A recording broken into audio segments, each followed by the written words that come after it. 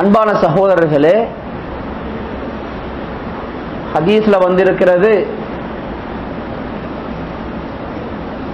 ஆதம் அலைஹிஸ்ஸலாம் அவர்களை அல்லாஹு தாலா மண்ணால படைத்தான். படைத்து கொஞ்ச நாள் நிலத்துல அப்படியே அந்த உடம்பை போட்டு வச்சிருந்தார், ஒன்னும் செய்யல. ஷைத்தான் பார்த்தான், ஏதோ ஒன்று நடக்க போகிறது, ஏதோ ஒரு விஷயம் நடக்க போகிறது. பெரிய ஒரு ஆய்வு ஒன்றே செஞ்சார். சஹீஹ் முஸ்லிமுடைய ரிவாயத்தில் வந்திருக்கிறது, ஷைத்தான் சுத்தி சுத்தி சுத்தி வந்தான், பார்க்கிறான் இது எப்படி படைக்கப்பட்டிருக்கிறது, இது என்னென்ன இருக்கிறது. ஷைத்தான் பார்க்கிறான், ஆதம் படைக்கப்பட்டிருக்கிறார், நிறைய துவாரங்கள் இருக்குது உடம்புல, நிறைய துவாரங்கள் இருக்கிறது, முக்கிய துவாரம் இருக்கிறது, காது இருக்கிறது, வாய் இருக்கிறது, துவாரங்கள் இருக்கிறது. உள்ளால வெளியால மூடப்பட்டிருக்கிறார், உள்ளால காற்று இருக்கக்கூடிய பகுதியில் இருக்கிறது. இந்த நிலையை பார்த்ததும் நபி ஸல்லல்லாஹு அலைஹி வஸல்லம் அவர்கள் சொன்னார்கள், அலிம அன்னஹு குலிக ஹல்கன் லா யதமாலக். ஷைத்தான் எவ்வளவு அறிவாளி என்று பாருங்க. ஷைத்தான் விளங்கிக் கொண்டான், புரிந்து கொண்டான், இந்த படைப்பு தன்னை கட்டுப்படுத்திக் கொள்ள மாட்டாது. அது எப்படி புரிஞ்சான் என்றதை எங்களால இன்னும் முடியாமல் இருக்கிறது. அவனுடைய அறிவு அவ்வளோ. அவன் எதிர்பார்க்கல. அல்லாஹு தாலா அந்த படைப்பை படைத்து உயிர் கொடுத்ததற்கு பின்னால் மலக்குமார்கள் எல்லாருக்கும் உஸ்ஜுது லி ஆதம், ஆதமுக்கு எல்லாரும் நீங்க சஜதா செய்யுங்க என்று சொன்னான். இப்பதான் அவனுக்கு வந்தது பெருமை. ஃபஸஜதல் மலாயிகத்து குல்லுஹும் அஜ்மஊன். அல்லாஹ் தஆலா சொல்றான், எல்லா மலக்குகளும் சஜதாவுல விழுந்தார்கள், இல்லா இப்லீஸ் இஸ்தக்பர வ கான மினல் காஃபிரீன். இப்லீஸ் சொன்னா நான் சஜதா செய்ய மாட்டேன். மண்ணால படைக்கப்பட்டது, அவன் விளங்கிக் கொண்டான், இதுல நிறைய குறைபாடுகள் இருக்கிறது, நான் செய்ய மாட்டேன் என்றான். قال فاخرج منها فإنك رجيم. இப்பொழுதுதான் அல்லாஹு தஆலா அவனை சபிக்கிறான். وإن عليك لعنتي إلى يوم الدين. உனக்கு கியாமத் வரைக்கும் உன் மீது சாபம் உண்டாகட்டும் என்று அல்லாஹு தஆலா இப்லீஸை சபிக்கிறான்.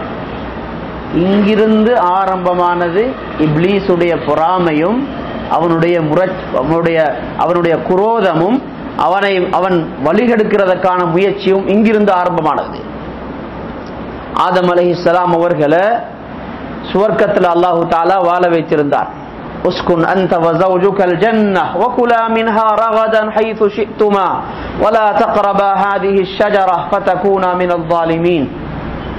ஆதமே, நீங்களும் உங்களுடைய குடும்பமும் சொர்க்கத்தில் வாழுங்க, விரும்பிய இடங்கள்ல போய் விரும்பியதை சாப்பிடுங்க. ஆனால் இந்த ஒரு மரம் இருக்கிறது, இதுக்கு கிட்டையும் போயிடவானாம். அன்பான சகோதரர்களே, அல்லாஹு தாலா மனிதனுக்கு சோதனைகள் இப்படிதான் வச்சிருக்கிறார்.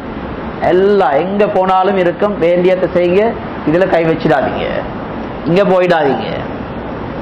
அந்த ஒரு மரம், ஒரே ஒரு மரம் நெருங்க வேண்டாம் என்று சொல்லியிருந்தான். அன்பான சகோதரர்களே, அவர்களும் கிட்ட போகல, ரொம்ப பக்குவமாக சொர்க்கத்தில் இன்பமாக வாழ்ந்து கொண்டிருந்தார்கள். அல்லாஹு தாலா சொல்றான், ஃபவஸ்வஸ லஹும ஷைத்தான். ஷைத்தான் அவர்களிடத்துல போய் மிக ரகசியமாக கதைத்து அவர்களுடைய திசையை திருப்பினான். லியுப்திய லஹுமா மா ஊரிய அன்ஹுமா மின் ஸௌஆத்திஹிமா. ஷைத்தானுடைய தேவை இருந்தது, அவர்களுடைய மறைக்க வேண்டிய பகுதியை வெளியாக்க வேண்டும், அவர்களை நிர்வாணமாக்க வேண்டும் என்ற தேவை இருந்தது. அவனுக்கு தெரியும், அவனுடைய அறிவு அவனுக்கு தெரியும், என்ன செஞ்சா இவர்களை நிர்வாணமாக்கலாம். وَقَاسَمَهُمَا إِنِّي لَكُمَا لَمِنَ النَّاصِحِينَ. ரெண்டு பேர்ட்டை போய் சத்தியம் பண்ணினான், நான் உங்களுக்கு ஒரு செய்தி சொல்ல வந்திருக்கிறேன், உங்களுடைய நலவுக்கு தான் நான் சொல்றேன், எனக்கு எந்த லாபமும் இல்லை, உங்களுடைய நலவுக்கு தான் நான் சொல்றேன்.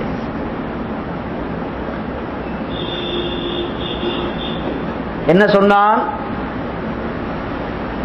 அல்லாஹு தாலா இந்த மரத்தை நெருங்க வானம் என்று உங்களுக்கு சொல்லி இருக்கிறது காரணத்தோட தான். இல்லா அன் தகூனா மலகைன் அவ் தகூனா மினல் காலிதீன். இந்த மரத்துல போய் நீங்க சாப்பிட போனீங்கடா, இந்த மரத்து கிட்ட போனீங்கடா, அந்த பழத்தை சாப்பிட்டீங்கடா, ஒன்றோ நீங்க 2 பேரும் மலக்குகள் ஆயிடுவீங்க. ஆயினா அந்தஸ்து பெருசவங்க. அப்படி இல்லை, நீங்க நிரந்தரமாக இங்க இருந்துடுவீங்க. இல்லாட்டி உங்களுக்கு மரணம் கொண்டு வரும். நீங்க நிரந்தரமாக இங்க இருப்பீங்க என்றதனாலதான் அல்லாஹு தாலா இதை நெருங்க வேண்டாம் என்று உங்களுக்கு தடை செஞ்சிருக்கிறார். நம்பிட்டாங்க. முதல் மனிதன்லயே அவனுடைய முயற்சி சக்சஸ் ஆயிடுச்சு. நம்பிட்டாங்க, சாப்பிட்டாங்க. அல்லாஹு தாலா சொல்றான், சாப்பிட்டாங்க, உடுத்திருந்த உடுப்பெல்லாம் அப்படியே கலண்டுருச்சு. ஷைத்தானுக்கு வழிபட்டா முதலாவது இல்லாமல் போறது மனிதனுடைய மானம்.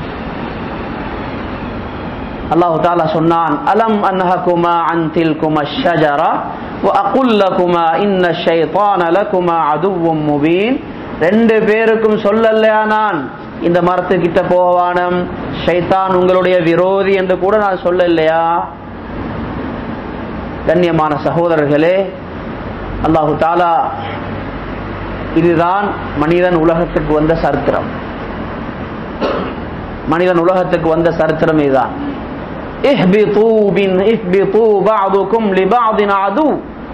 நீங்க துனியாவுக்கு போய்த்திருக்க, நீங்க உலகத்துக்கு போய்த்திருக்க. சொர்க்கத்திலிருந்து அல்லாஹு தாலா வெளியேற்றினான். எல்லா வேதங்கள்லயும் இந்த சம்பவத்தை சொல்லி இருக்கிறான். குர்ஆன்ல ஒரு இடத்துல இல்ல, பல இடங்கள்ல சொல்லி இருக்கிறான். உலகத்துடைய விஷயங்கள்ல இந்த இந்த இந்த சரித்திரத்தை, இந்த ஆரம்பத்தை ஒவ்வொருவரும் பல தடவைகள் நினைக்க வேண்டும் என்றதற்காக குர்ஆன்ல பல தடவைகள் இது சொல்லப்பட்டிருக்கிறது. அன்பான சகோதரர்களே, உலகத்துல அன்றிலிருந்து ஷைத்தானுக்கும் மனிதனுக்கும் இடையில ஒரு பெரிய ஒரு போர், பெரிய ஒரு யுத்தம், பெரிய ஒரு முயற்சி நடந்து கொண்டிருக்கிறது. அல்லாஹ்விடத்துல மிக உறுதியாக சொன்னான், قال رب بما أغويتني لأزينن لهم في الأرض ولأغوينهم أجمعين. யா அல்லாஹ், நீ இன்று எனக்கு என்னை உன்னுடைய ரஹ்மத்திலிருந்து தூரமாக்கி என்னை சபித்திருக்கிறாய், என்னை வழிகேட்டிலே விட்டு விட்டாய். ஆகவே அதற்கு பகரமாக ஆதமுடைய சந்ததியில வரக்கூடிய ஒவ்வொருவரையும் நான் வழிகெடுப்பேன். எப்படி வழிகெடுப்பேன் என்றால், உலகத்தில் இருக்கக்கூடிய பொருட்களை அவர்களுக்கு அலங்கரித்து காட்டுவேன்.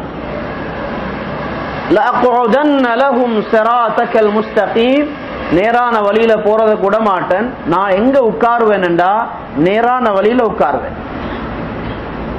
ثم لآتينهم من بين أيديهم ومن خلفهم وعن أيمانهم وعن شمائلهم ولا تجد أكثرهم شاكرين. அவர்களுடைய முன்னாலேயும் வருவேன், பின்னாலேயும் போவேன், அவர்களுக்கு வலது பக்கத்தாலேயும் வருவேன், இடது பக்கத்தாலேயும் வருவேன், எல்லா திசைகள்லையும் வருவேன். அவர்கள ஒரு திசையை சொல்லல, கீழே சொல்லல, எல்லா திசைகளாலையும் வருவேன், கீழால வருவேன் என்று சொல்லல. அன்பான சகோதரர்களே, சொன்னான் வலா தஜிது அக்ஸரஹும் ஷாக்கிரீன். மனிதர்கள் அதிகமானவர்களை நன்றி உள்ளவனாக நீ காண மாட்டாய். யார்கிட்ட சொல்றான்? அல்லாஹ்விடத்துல. நான் விடமாட்டேன், நன்றி கெட்டவங்களாக ஆக்கிடுவேன். அன்பான சகோதரர்களே, ஷைத்தானுக்கும் மனிதனுக்கும் இடையில ஒரு பெரிய ஒரு போராட்டம். மனிதனை பொறுத்த வரையில அல்லாஹ்வுக்கு முன்னால் ஒரு சின்ன படைப்பு, ஆனா பெரிய ஆட்கள் இல்லை, ஒரு சின்ன ஒரு படைப்பு. எங்கட பார்வையில ஒரு எறும்பு எங்களை விடவும் எவ்வளவு சின்னதாக இருக்கிறதோ அதை விடவும் பல கோடி மடங்கு, கோடியிலும் பல கோடி மடங்கு அல்லாஹ்வுக்கு முன்னால, அவருடைய பெரிய பெரிய படைப்புகளுக்கு முன்னால நாங்க மிக சின்னவர்கள். ஆனாலும் அல்லாஹு தஆலா எங்களுக்கு ஒரு பெரிய மதிப்பை தந்திருக்கிறான், எங்களுக்கு ஒரு உயர்வை தந்திருக்கிறான். சொர்க்கம் நரகம் படைக்கப்பட்டிருக்கிறது எங்களுக்காகத்தான். உலகத்துல சட்டங்கள் என்று வந்தது மனிதனுக்கு தான். அன்பான சகோதரர்களே, இந்த உயர்வை அல்லாஹு தஆலா கொடுத்திருக்கிற காரணத்தினால மனிதர்களை வழிகெடுக்கிறதுக்கு இவ்வளவு பெரிய ஒரு முயற்சி உண்டு உலகத்துல நடந்து கொண்டிருக்கிறது. எங்கெங்க என்னென்ன முயற்சிகள் எல்லாம் நடந்து கொண்டிருக்கிறதோ அத்தனைக்கும் பின்னால இருக்கிறது ஷைத்தான். அன்பான சகோதரர்களே, அந்த ஷைத்தானோட மோதுறதற்குரிய சக்தியை தான் அல்லாஹு தாலா இந்த நோம்பின் மூலமாக எங்களுக்கு தருகிறார். ஷைத்தானோட எப்படி மோதலாம், அதற்கு என்ன சக்தி தேவை? அதற்கு உடம்புடைய சக்தியால சரி வர மாட்டாது. சிலர் உடம்பால பெரிய சக்தி வாய்ந்த பலசாலிகளாக இருப்பார்கள். ஆனால் ஷைத்தானோட மோதக்கூடிய மோதல்ல அவர்கள் ஒரு பால் மாதிரி இருப்பார்கள், விளையாட்டு பொருள் மாதிரி இருப்பார்கள் ஷைத்தானுக்கு. இன்னும் சிலர் உடலால மிக பலகீனர்களாக இருப்பார்கள். ஆனால் ஷைத்தானுக்கு அவர்கள் மிகப்பெரிய ஜாம்பவான்களாக இருப்பாங்க. அவர்களோட ஷைத்தான் தோல்வி அடைவான், தோல்விக்கு மேல தோல்வி. அன்பான சகோதரர்களே, நோம்பின் மூலமாக இந்த தன்மையை நாங்க வளர்த்து கொள்ள வேண்டும். நோம்புல அப்படி என்ன இருக்கிறது? நோம்புல அப்படி என்ன இருக்குது? நோம்பு தரக்கூடிய பெரிய ஒரு கட்டுப்பாடு தான் எங்களுக்கு. ஆகுமானவைகளை கூட என்னுடைய ரப்பு வானம் என்று சொன்னால் நான் செய்ய மாட்டேன். எல்லாருக்கும் ஒரு பசி இருக்குதா இல்லையா?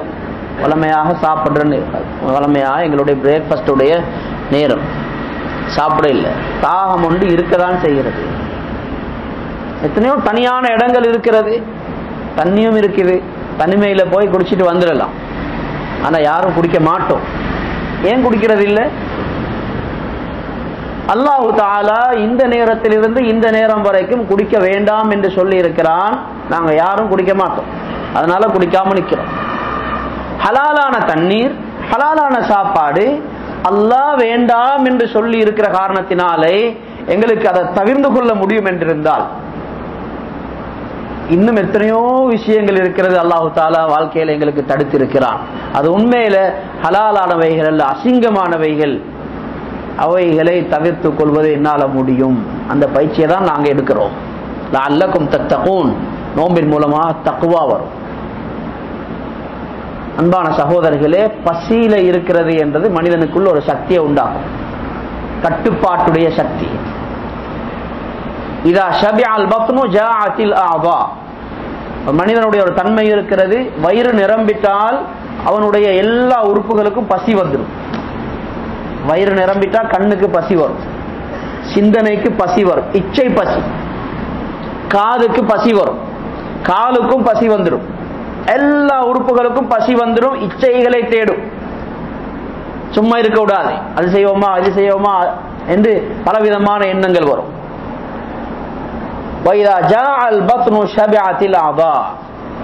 வயிற்ற மட்டும் பசியில போட்டால் மற்ற எல்லா உறுப்புகளும் அடக்கத்துக்கு வரும். அன்பான சகோதரர்களே, நோம்பின் மூலமாக எங்களை அறியாமலேயே இந்த பயிற்சியை செய்து கொண்டிருக்கிறோம். ஷைத்தானோட எங்களுடைய வாழ்க்கையில மோதக்கூடிய அந்த பலத்தையும் அந்த சக்தியையும் நாங்க அடைந்து கொண்டு வருகிறோம். அன்பான சகோதரர்களே, ஷைத்தானுடைய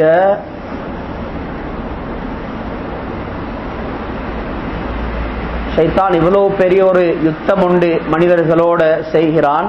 பல்லாயிரக்கணக்கான வருஷங்கள் ஷைத்தான் செய்யக்கூடிய யுத்தம் சாதாரணமாக இல்ல. பெரிய பெரிய ஆட்களை எல்லாம் வழிகெடுத்தியவன், உலகத்துல பெரும் வழிகேட்டு புரட்சியை செய்தவன் தான் ஷைத்தான். இவ்வளவுக்கும் இவைகளை சாதிக்கிறதுக்கு அவன் இருக்கிற ஆயுதம் என்ன நினைக்கிறீங்க? ஷைத்தானுடைய ஆயுதம், பலம் வாய்ந்த ஒரு ஆயுதம் ஷைத்தான் இருக்கிறது. அது என்ன ஆயுதமாக இருக்கலாம்?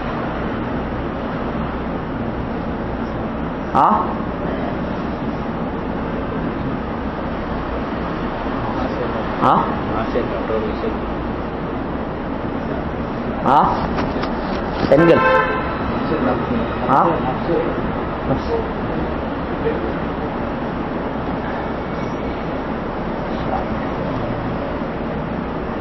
பெண்களை வழி இருக்கிறதுக்கு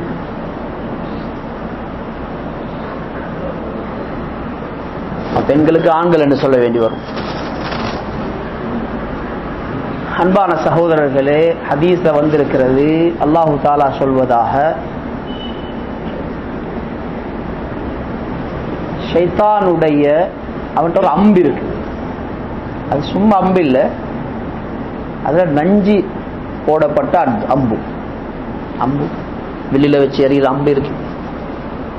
அந்த அம்பு என்னாண்டா, அது இரும்பால இதால செய்யப்பட்டதல்ல, சகரத்தால பித்தளையால செய்யப்பட்ட அம்பல்ல. அதான் பார்வை.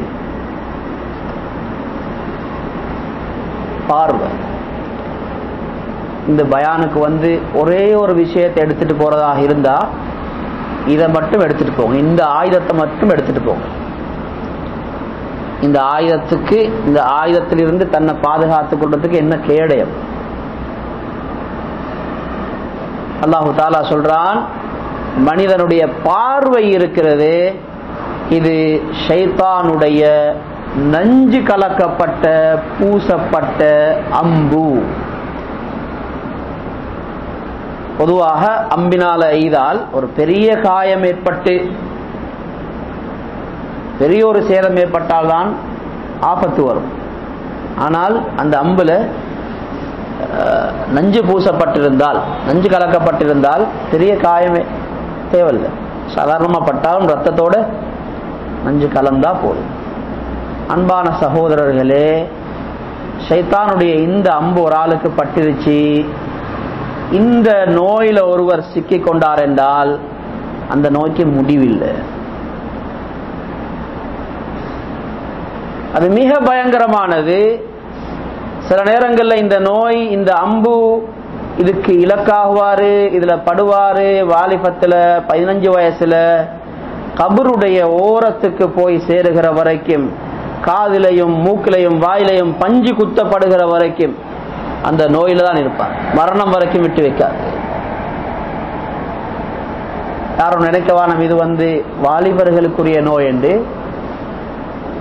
வாலிபத்தில் இந்த நோய் வரும். உரிய சிகிச்சை அந்தந்த நேரங்களில் செய்யப்படல என்றால் 80 வயசு அப்பையும் பார்த்து கொண்டிருப்பார். கண்ணை கட்டுப்படுத்தி எல்லாம் போகும். ஷைத்தான் மிகச்சரியாகத்தான் பிடிச்சிருக்கிறான், மிகச்சரியா. ஒரு சஹாபி இருந்தாங்க. அந்த சஹாபியுடைய ஒரு காணி, அவருக்கு சொந்தமான காணி,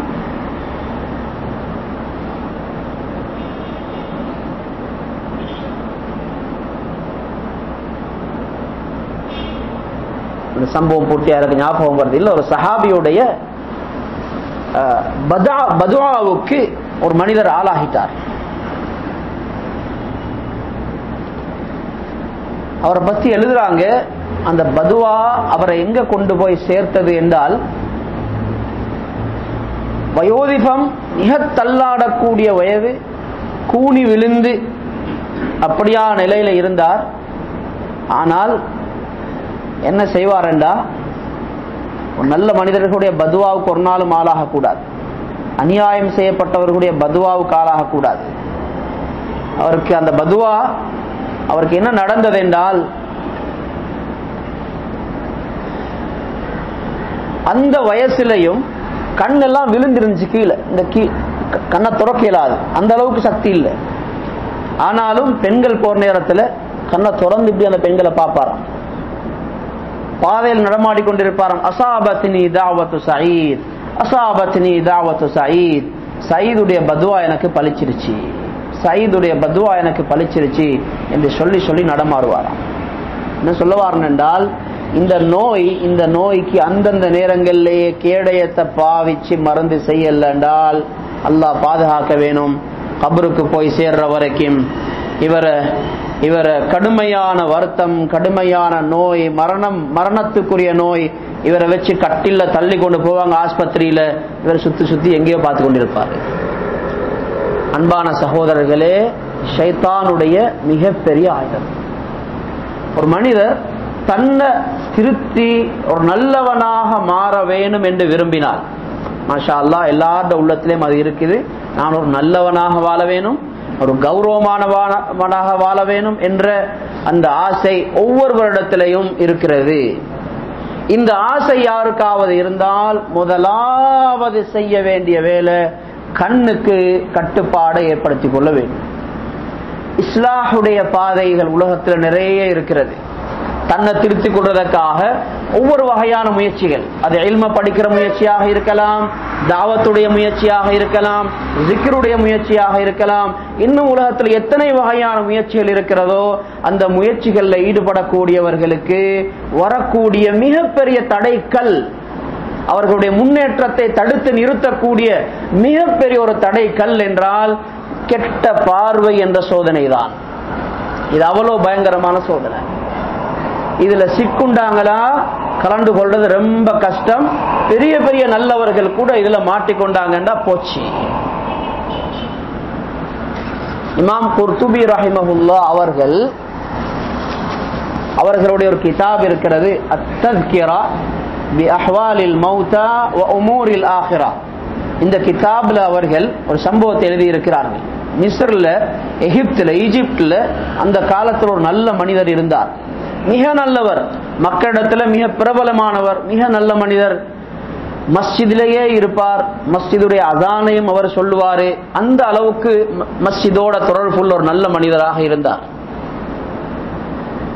ஒரு நாள் அதானுடைய நேரம், அதான் சொல்றதற்காக உயரத்தில் அந்த மினாராவுக்கு மேல ஏறுறார். மஸ்ஜிதுகள்ல உயரமாக கட்டுவாங்களே, மிதனா என்று அரபியில சொல்றது, அசல் அர்த்தம் அதான் சொல்லுகிற இடம். அதான் சொல்றதுக்காக தான் அந்த உயரமாக கட்டப்படுறது அந்த மினாராக்கள். அதுல ஏறினார். உயரத்திலிருந்து அதான் சொல்றது சுன்னத். உயரத்துல இருந்து அதான் சொல்றது சுன்னத். லவுட் ஸ்பீக்கர் இருந்தாலும் சரி, இல்லாட்டியும் சரி, தனியான சுன்னத். அவர் ஏறுறாரு. மஸ்ஜிதுடைய பக்கத்து வீடு ஒரு கிறிஸ்தவருடைய வீடு. அசான் சொல்கிறார், அசான் சொல்ல ஆரம்பிச்சார். பார்வை அந்த வீட்டுல பட்டுருச்சு, பார்வை பட்டுருச்சு வீட்டுல. வீட்டுல அந்த அந்த கிறிஸ்தவருடைய மகள் ஏதோ ஒரு வேலைக்காக வெளியே வந்திருக்கிறாள். அவளுடைய முகத்தை கண்டதுதான் இவருக்கு ஒரு வகையான எண்ணம் வந்துருச்சு, இந்த பெண்ணை நான் அடைய வேணும். அதான நிப்பாட்டிட்டு கீழே இறங்கி வந்தார். அதான முடிச்சிட்டு வந்திருக்கலாம். ஆனாலும் சொல்லுவார்களே, அல்லாஹ்வுடைய சோதனை வந்தால் புத்திகள் எல்லாம் பறந்துடும். புத்தி வேலை செய்ய அப்புறம் இவரை யோசிப்பாரு, ஏன் தான் நான் இப்படி செஞ்சேனோ தெரியாது செஞ்சு போட்டு, இவ்வளவு எனக்கு அறிவு வரலையா, விதி வந்தால் மதி போய்விடும். அல்லாஹ்வுடைய சோதனைக்குரிய நேரம் அல்லாஹ் தஆலா நம் அனைவரையும் பாதுகாப்பானாக. அன்பான சகோதரர்களே, புத்தி போயிருச்சு. கீழே வந்தார், நேரா அந்த வீட்டுக்கு போனார், கதவை தட்டினார். அந்த பெண் வந்து கதவை திறந்தா, என்ன விஷயம், மாதா துரீத், என்ன நாட்டமாக வந்திருக்கிறீங்க? இவர் சொன்னார், நீதான் என்னுடைய நாட்டம், உன்னை அடைய வேணும்.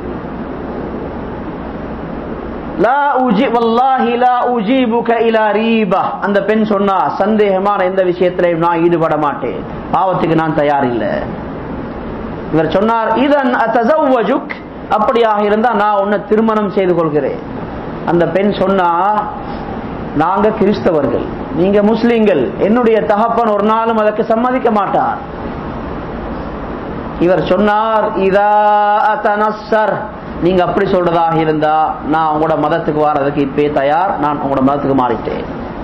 சொன்னாங்க, மாலையில வாப்பா வருவாங்க, நீங்க போய் அவர்கிட்ட அனுமதி கேளுங்க, அவர் சரி என்றா முடிச்சு கொள்வோம். மாலையில வந்தாரு, அனுமதி கேட்டாங்க, சரி என்று சொல்லி முடிச்சு வச்சுட்டாங்க.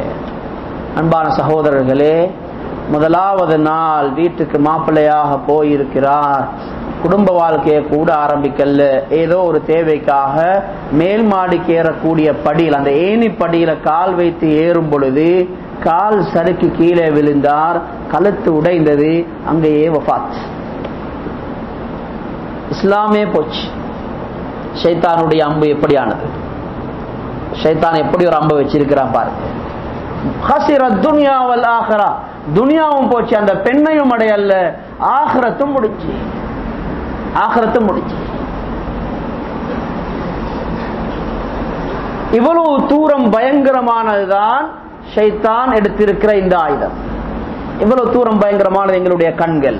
ஒரு கெட்ட பார்வை என்றது மனிதனை இவ்வளவு ரித்தத்து வரைக்கும், மதம் மாறுகிற வரைக்கும் கொண்டு போய் சேர்க்கிறது. அபதத் இப்னு அப்துர் ரஹீம் என்று ஒரு மனிதர் இருந்தார்.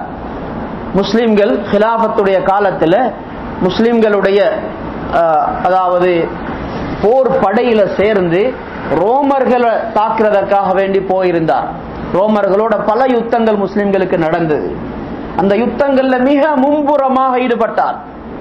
மிக மும்புறமாக அவர் தன்னுடைய சாதனைகளை எழுதி கொண்டு செல்கிற கட்டம் அது.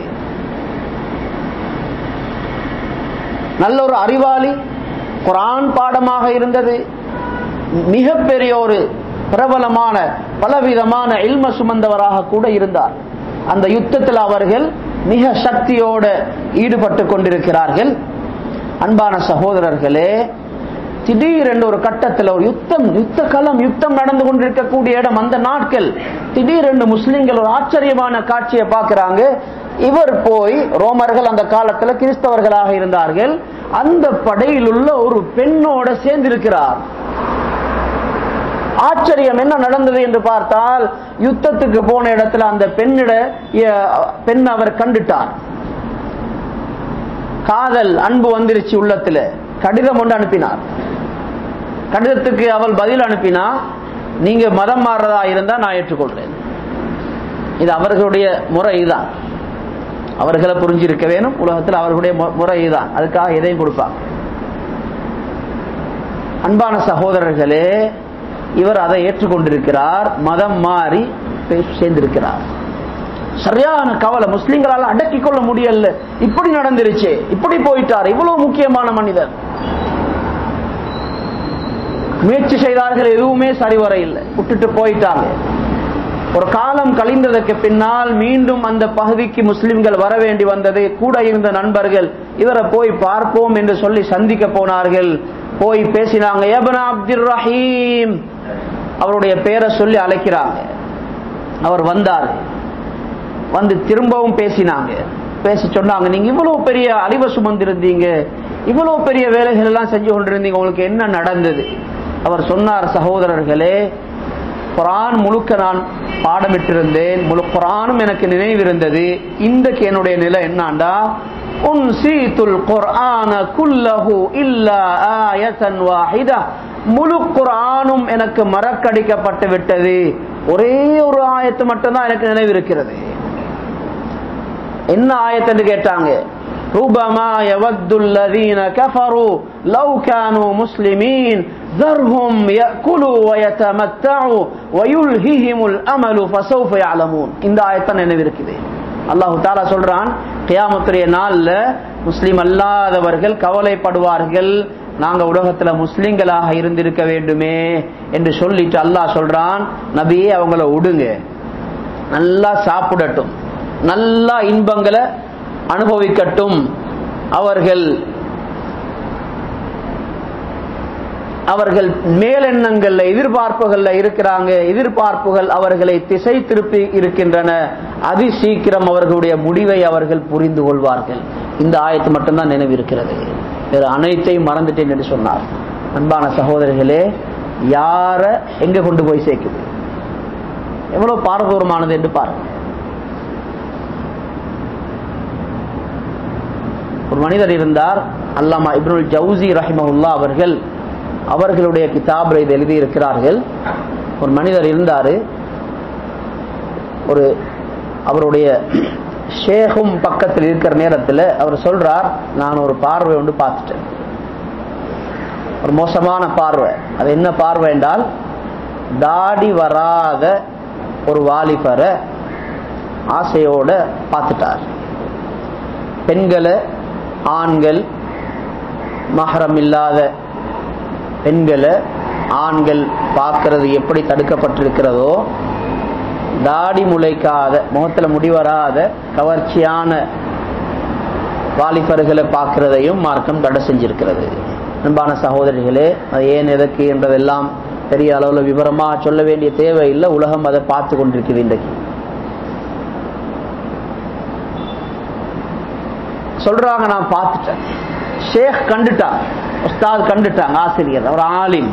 அவர் சொன்னார், நீங்க இன்றைக்கு பார்த்த இந்த பார்வையுடைய முடிவு என்ன என்றத நீங்க ஒரு நாளைக்கு பார்ப்பீங்க. பயந்தார், எதிர்பார்த்து கொண்டே இருந்தார். சொல்றாங்க, 40 வருஷங்களுக்கு பின்னால முழு குர்ஆனையும் மறந்துட்டேன், முழு குர்ஆனும் மறக்கடிக்கப்பட்டு விட்டேன். 1-2 சம்பவங்கள் அல்ல.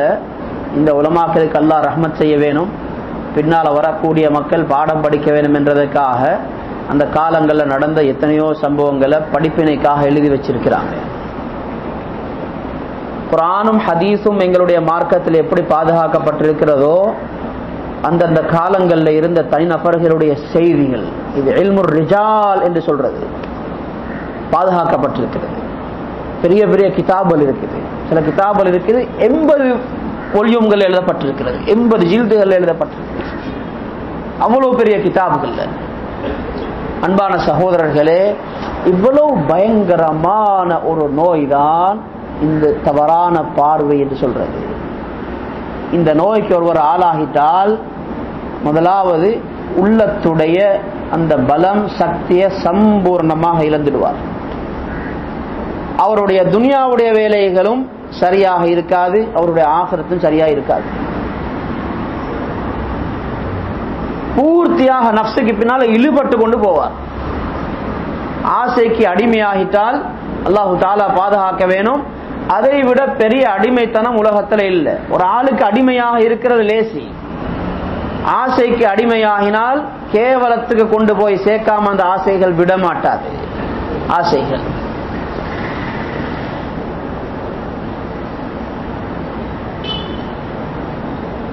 முதலாவது உள்ளத்துடைய பலம் சம்பூரணமாக போயிடும். இரண்டாவது அல்லாஹ் கொடுக்கிற தண்டனை என்னண்டா, இபாதத்துகளுடைய இன்பம் பறிக்கப்பட்டுவிடும். இபாதத்துகள்ல இன்பம் வரவே வராது. எல்லாரும் இன்பமாக தொழுகிறாங்க, இவருக்கு தொழுகையுடைய இன்பத்தை கலட்டப்பட்டு இன்பம் வராது. தொழுகையில் இன்பம் வராது, குர்ஆன் திலாவத்துல இன்பம் வராது, துஆ கேட்கிறதுல இன்பம் வரமாட்டாது. இபாதத்துகளுடைய இன்பம் கலட்டப்பட்டுடும், போயிடும்.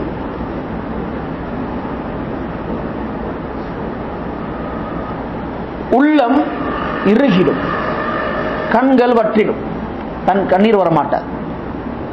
எதை சொன்னாலும் உள்ளத்துல எந்த மாற்றமும் வரமாட்டாது. நரகத்துடைய பயம் வரவும் மாட்டாது, சுவர்க்கத்துடைய ஆசை வரவும் மாட்டாது, மக்களோட அன்பு வரவும் மாட்டாது, தாய் தகப்பனோட அன்பு வர மாட்டாது. அந்த சிரிப்பெல்லாம் ஈடுபட்டு போயிடும். யாரோடையும் அன்பு இல்லை, மனைவியுடைய அன்பு. அன்பான சகோதரர்களே, இந்த ஃபித்னாவினால சோதிக்கப்பட்டுட்டால் மனைவி குழந்தைகளுடைய அன்பும் கூட கலட்டப்பட்டு, அவங்க அன்பாக இருப்பாங்க, இவருக்கு அந்த அன்பை கொடுக்க முடியாமல் போகும். இவருக்கு அன்பு வராது, இவருக்கு கோபம் தான் வரும். இவருக்கு குடும்பம் பாரமாக தெரியும். என்னத்துக்கு தான் வந்து சேர்ந்தாங்களோ தெரியாது. எவ்வளோ இவங்களுக்காக கஷ்டப்பட வேண்டி இருக்கு. குடும்பம் பாரமாகிடும். ஹராத்துல இன்பத்தை அனுபவிச்சால் ஹலாலுடைய இன்பத்தை அல்லாஹ் எடுத்துடுவான்.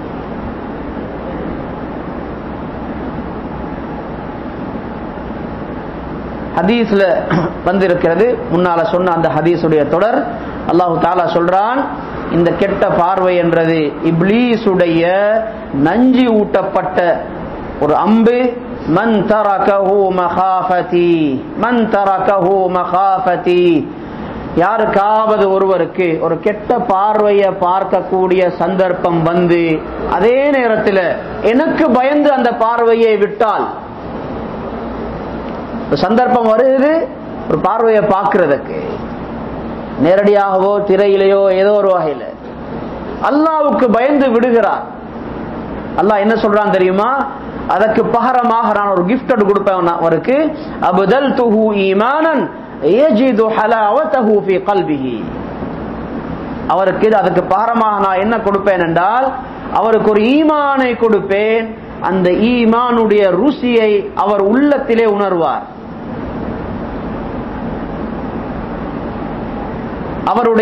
அவர் செய்த அந்த அந்த அந்த அந்த அந்த தியாகம் இருக்கிற கண்ணுல அல்லாஹ் கொடுக்கிற கிஃப்ட் இருக்கிறதே அது உள்ளத்துக்கு. அல்லாஹ் உள்ளத்துக்கு அந்த கிஃப்டை கொடுப்பான், இபாதத்துடைய இன்பத்தை கொடுப்பான். இபாதத்துல இன்பம். நிறைய பேர் சொல்றாங்க தஹஜ்ஜுத் தொழணும் என்ற ஆசை, எலும்பவும் தான் செய்யறோம், தொலைலாம் இருக்கு. கிட்டத்தில் ஒருத்தர் வந்து சொன்னாரு, அதுல துவா கேட்கணும் என்ற ஆசை, சில ஆக்களை பாக்குறேன் அரை மணி நேரம் எல்லாம் துவா கேட்கிறாங்க, எனக்கு கையை தூக்கில ஒன்றும் வருது இல்லை. குர்ஆன் திலாவத் செய்ய வேண்டும் என்ற ஆசை, திலாவத் செஞ்சு கொள்ள முடியல. அன்பான சகோதரர்களே, இபாதத்துடைய அந்த இன்பம் பறிக்கப்பட்டிருக்கிறது. உடனடியாக அதற்குரிய சிகிச்சை செய்யப்பட வேண்டும். தௌபா இஸ்திக்ஃபார் அவசரமாக செய்யப்பட வேண்டிய நிலையில இருக்கிறோம். அல்லாஹ் தஆலா சொல்றான், எனக்கு பயந்து பார்வையை விட்டால் அதற்கு பாரமாக நான் ஈமானை கொடுப்பேன். அந்த ஈமானுடைய சுவை அவருடைய உள்ளத்திலே தெரியும். ருசியோட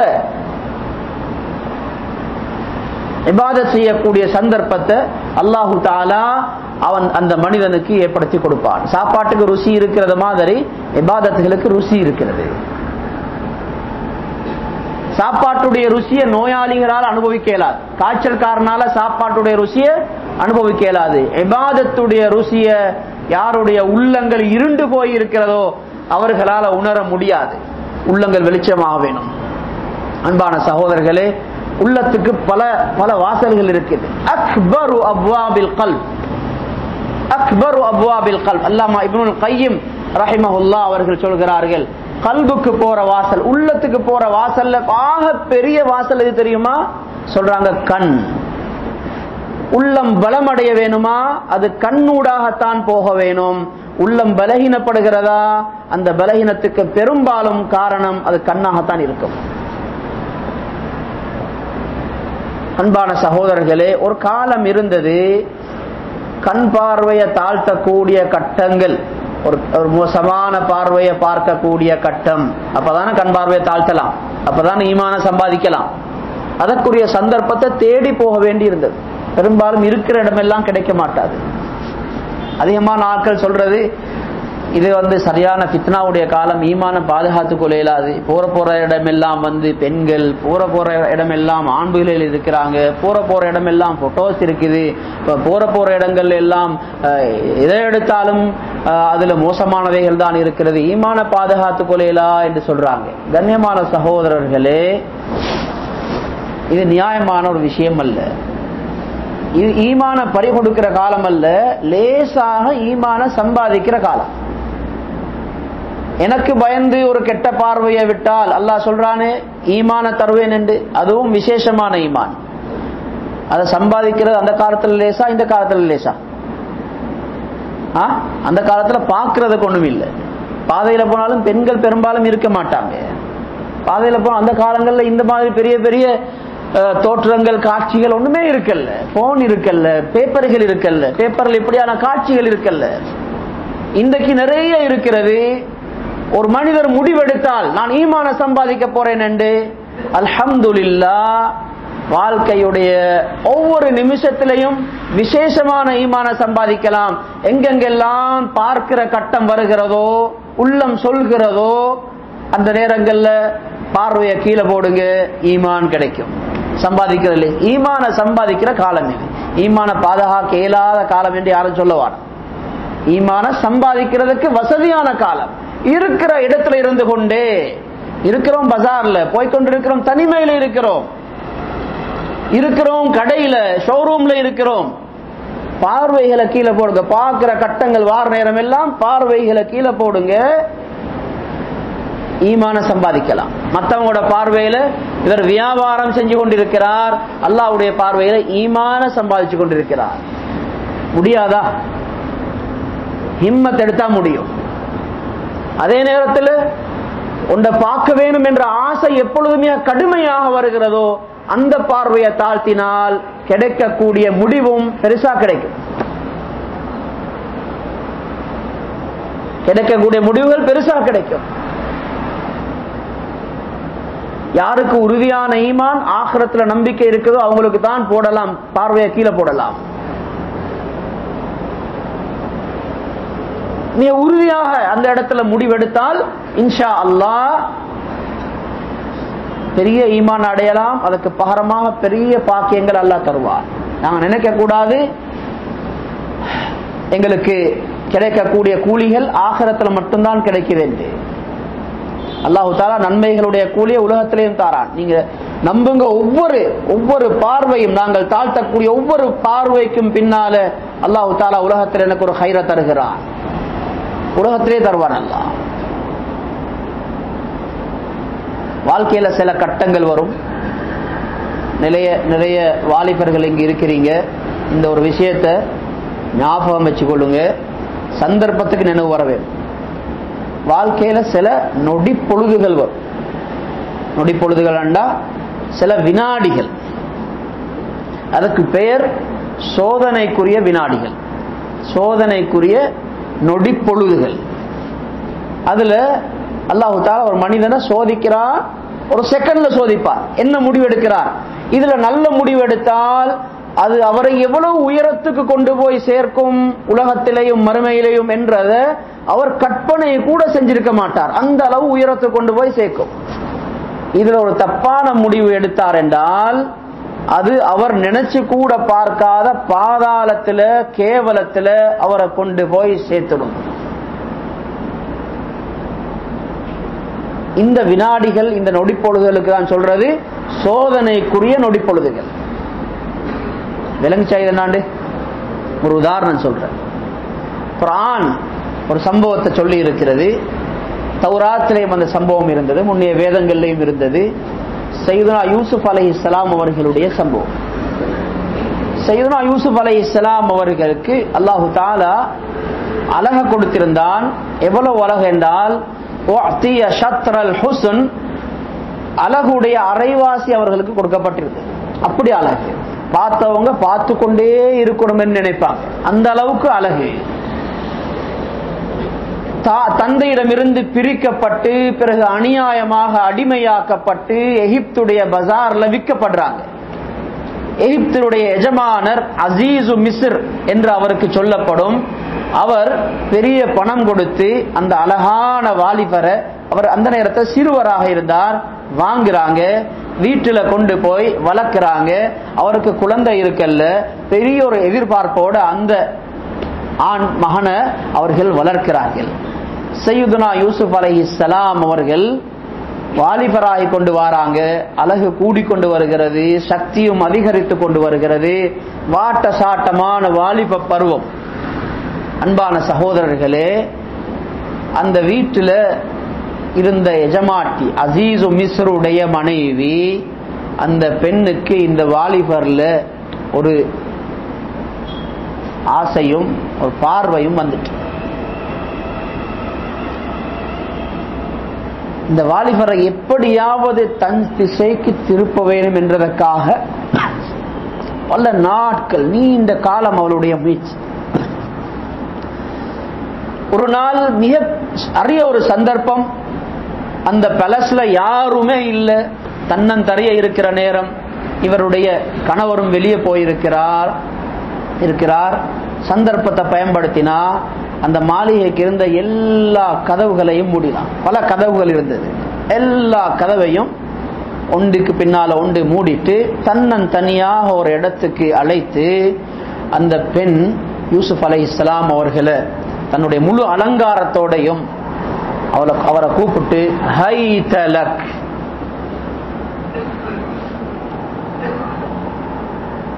உன்னோட பாவம் செய்வதற்காக நான் தயாராக இருக்கிறேன், நீ என்னுடைய இந்த ஆசையை பூர்த்தி செய்ய வேண்டும் என்று சொல்லி மிக அன்பாக வினயமாக அந்த பெண் வேண்டிக் கொள்றார். அன்பான சகோதரர்களே, யூசுப் அலைஹிஸ்ஸலாத்து வஸ்ஸலாம் அவர்களுக்கு இது சோதனைக்குரிய வினாடி. இங்க பல மணி நேரங்கள் இருக்கல்ல முடிவெடுக்கிறதுக்கு. அந்த நொடிப்பொழுதில் அவர்கள் முடிவெடுக்க வேணும். மிகச்சரியான முடிவெடுத்தார்கள். மஆதல்லாஹ், அல்லாஹ் என்ன பாதுகாக்க வேணும், என்னுடைய எஜமானர் எனக்கு இவ்வளவு கண்ணியம் தந்திருக்கிறார், நான் இந்த மோசடிக்கு நான் ஒரு நாளும் உடந்தையாக மாட்டேன். உடனடியாக முடிவெடுக்கிறாங்க. ஓடுவோம், கதவுகள் மூடப்பட்டிருக்கிறது தெரியும், ஆனாலும் மனிதனால எனக்கு இவ்வளவுதான் செய்யலாம். ஓடினாங்க, கதவு வரைக்கும் போனார்கள். கதவு தானாகவே திறந்து கொண்டது. அடுத்த கதவு ஓடினாங்க, அந்த கதவும் திறந்தது. பிறகு அடுத்த கதவுக்கு ஓடினார்கள். அடுத்த கதவும் திறந்து கொண்டது. கதவுகள் ஒவ்வொன்றும் மிக இறுக்கமாக மூடப்பட்டிருந்தது. வகல்லகத்தில் அப்வாப், அல்லாஹ்வே சொல்றான், மிக இறுக்கமாக அந்த கதவுகள் மூடப்பட்டிருந்தது. எல்லா கதவுகளும் திறந்து கொண்டு வெளியே வராங்க. அதுக்கு பின்னால் அந்த சம்பவம் தொடர்கிறது. அன்பான சகோதரர்களே, அந்த ஓட்டம் எங்க முடிவடைஞ்சு தெரியுமா? அந்த பெண்ணை விட்டு ஓடின அந்த ஓட்டம், அதுல அவர்கள் போய் சேர்ந்த இடம் என்னாண்டா, அதே எகிப்துடைய அரச சிம்மாசனத்தில் உட்கார்ந்தாங்க. அரசராக மாற்றியது. அது நீண்ட ஒரு சம்பவம். அந்த வரலாறு குர்ஆன் ஒரு தனி சூறாவில் சொல்லி இருக்குது. ஒரு வினாடியில எடுத்த முடிவு, அந்த ஓட்டம் அவர்களை எவ்வளவு பெரிய உயரத்துல கொண்டு போய் சேர்த்தது. இதே இடத்துல அவர் அல்லாம இன்னொருவர் இருந்து தப்பான ஒரு முடிவை, நல்ல ஒரு சந்தர்ப்பம் இப்படி கிடைக்கவே கிடைக்காது என்று அந்த சந்தர்ப்பத்தை பயன்படுத்தி அந்த ஆசையை பூர்த்தி செஞ்சிருந்தால் இந்த உயர்வு கண்ணியம் கிடைச்சிருக்குமா? அரச சிம்மாசனத்துக்கு வந்திருக்கேலுமா? தௌராத்துல இந்த சம்பவம் வந்திருக்குமா? குர்ஆன்ல வந்திருக்குமா? இன்றைக்கு இந்த சம்பவத்தை நாங்க பேசி இருப்போமா? அது வெறும் ஒரு வீட்டுக்குள்ள நடந்த ஒரு மோசடியாக முடிந்து போயிருக்கும். பிறகு தண்டனைய அனுபவிக்க வேண்டி வந்திருக்கும். அன்பான சகோதரர்களே, ஒவ்வொரு மனிதனுடைய வாழ்க்கையிலையும் இது இப்படியான சில சோதனைக்குரிய நொடி பொழுதுகள் வரும், கட்டாயமா வரும். ஒவ்வொரு வயசுல ஒவ்வொரு தோற்றத்துல வரும். ஆண்களுக்கு ஒரு விதமாக வரும், பெண்களுக்கு ஒரு விதமாக இப்படியான சோதனைக்குரிய சில நொடி பொழுதுகள் வரும். மிக புத்திசாலித்தனமாக இந்த இடத்துல முடிவெடுக்க வேணும். நாங்க எடுக்கிற முடிவுகள் நல்லதாக இருந்தால் அது எங்கேயோ எங்களை கொண்டு போய் சேர்க்கும். தப்பான முடிவு எடுத்தோமா, அது கேவலத்துடைய பாதாளத்துக்கு எங்களை கொண்டு போய் சேர்க்காம விட மாட்டாது. இந்த உம்மத்துல நிறைய யூசுஃப்கள் வந்திருக்கிறாங்க. அந்த யூசுப் ஒரு நபி அலைஹிஸ்ஸலாம் அவர்கள் மட்டும்தான். ஆனா அந்த பாதையில போன வாலிபர்கள் சரித்திரத்துல எத்தனையோ பேர்கள் இருக்கிறாங்க. இந்த உம்மத்துடைய யூசுஃப்கள் என்று அவர்களுக்கு சொல்றது, இந்த உம்மத்துடைய யூசுஃப்கள். இப்படியான சந்தர்ப்பங்கள் வார நேரத்துல சரியான முடிவு எடுத்து ஓடியவர்கள், பாவங்களை விட்டு ஓடியவர்கள் பெரிய உயர்வை அடைந்திருக்கிறார்கள். அன்பான சகோதரர்களே, பலவிதமான தோற்றங்கள்ல வரும். குறிப்பாக வாலிப பருவத்தில் வரக்கூடிய அந்த அதாவது சோதனைக்குரிய வினாடிகள் அதே தோற்றத்தில் வயோதிபத்தில் வரல. வாலிபத்தில் பல சந்தர்ப்பங்கள், இப்படியான சந்தர்ப்பங்கள் ஒவ்வொருவருக்கும் வரலாம். ஒவ்வொருக்கு பெற்றோர்கள் இருக்கிறீங்க, உங்களோட வயதுக்கு வந்த மகன்மார்கள் இருப்பாங்க, மகள்மார்கள் இருப்பாங்க. அவங்கள உட்கார வச்சு இந்த ஒரு விஷயத்தை புத்திமதியாக சொல்லுங்க. மகன், நல்லா நினைவு வச்சுக்கொள்ளுங்க, உங்களோட வாழ்க்கையில சோதனைக்குரிய வினாடிகள் என்று சில கட்டங்கள் வரும். அது வீட்டுல வரலாம், அது ரோட்டுல வரலாம், அது பஜார்ல வரலாம், கிளாஸ்ல வரலாம், வெளிநாட்டுல வரலாம், எங்கேயும் வரலாம். இப்படி அழகான புத்திமதிகளை பெற்றோர்கள் சொல்லணும். சில பெற்றோர்கள் தன்னுடைய மகனுக்கு மகளுக்கு செய்த உபதேசங்கள் அது தனி புத்தகமாகவே வந்திருக்கிறது, தனி புத்தகமாக இருக்குது. குர்ஆன்ல அல்லாஹ் தஆலா ஒரு மனிதருடைய சம்பவத்தை அவரை மிச்சம் பாராட்டி பேசி அவருடைய பெயரை சொல்லி இருக்கிறார்.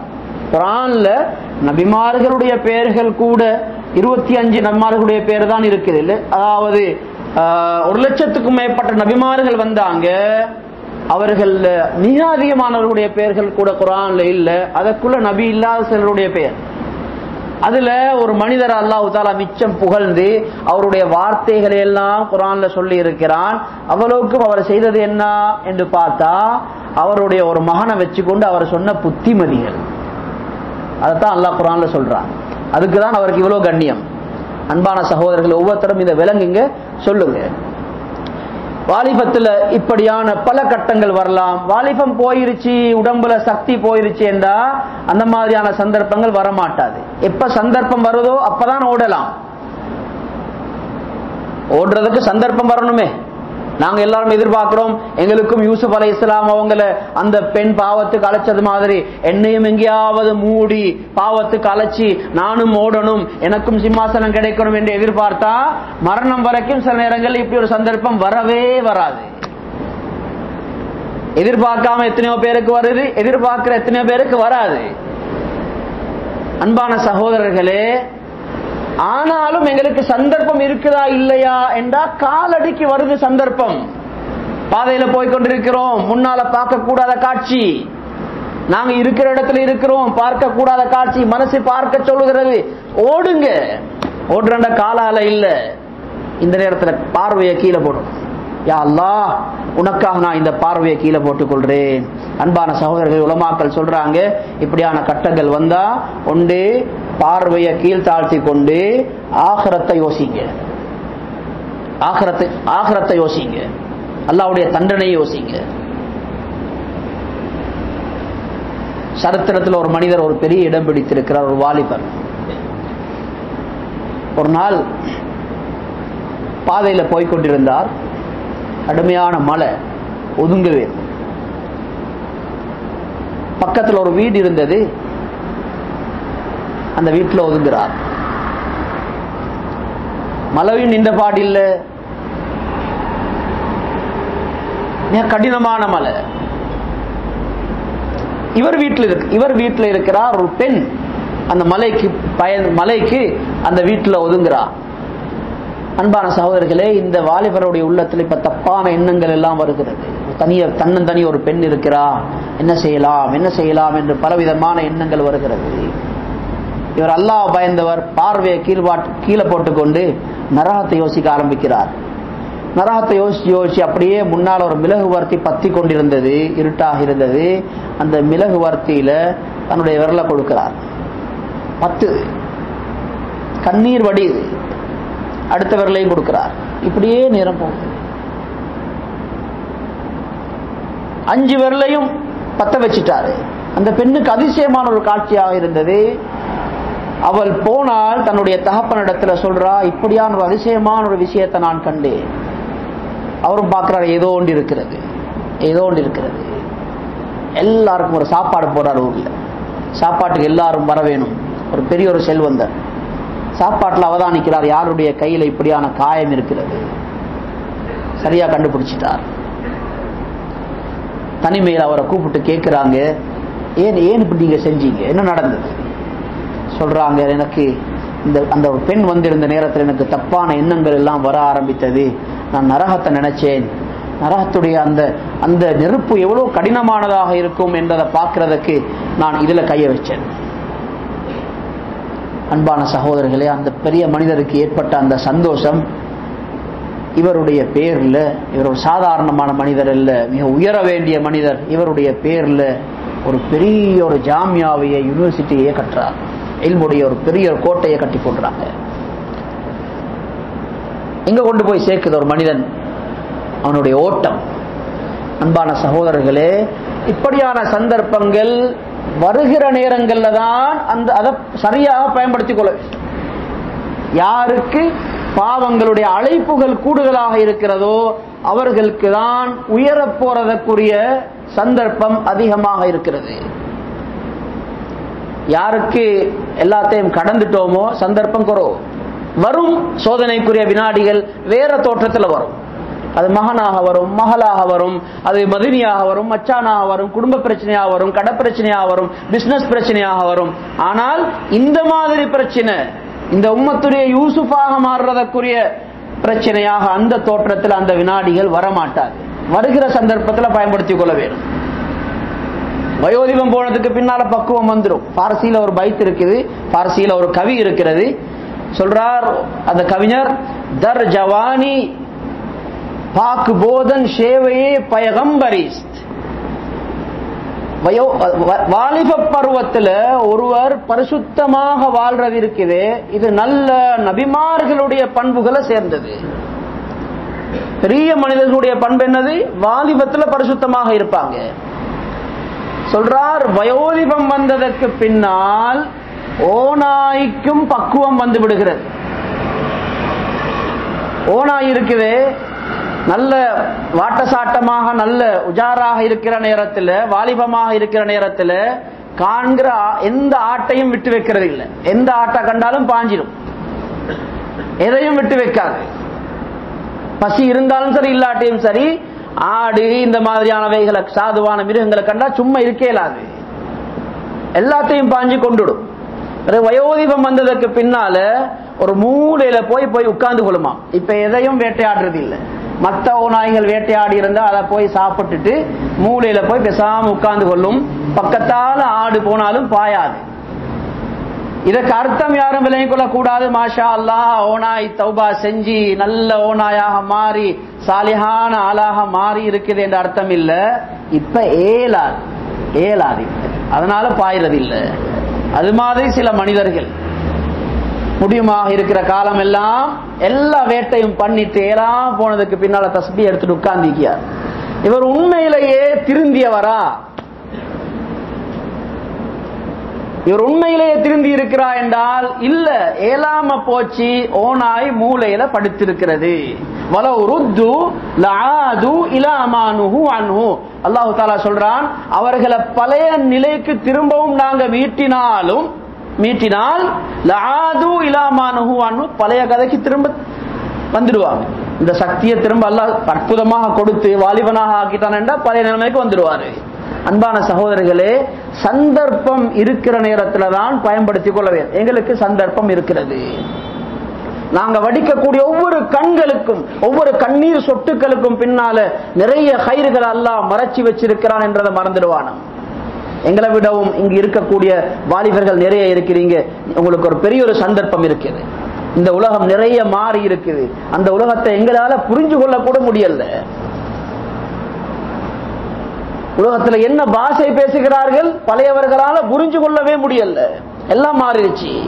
பாவங்களுடைய பாதைகள் எல்லாம் லேசாக்கப்பட்டிருக்கிறது என்று சொல்கிறார்கள்.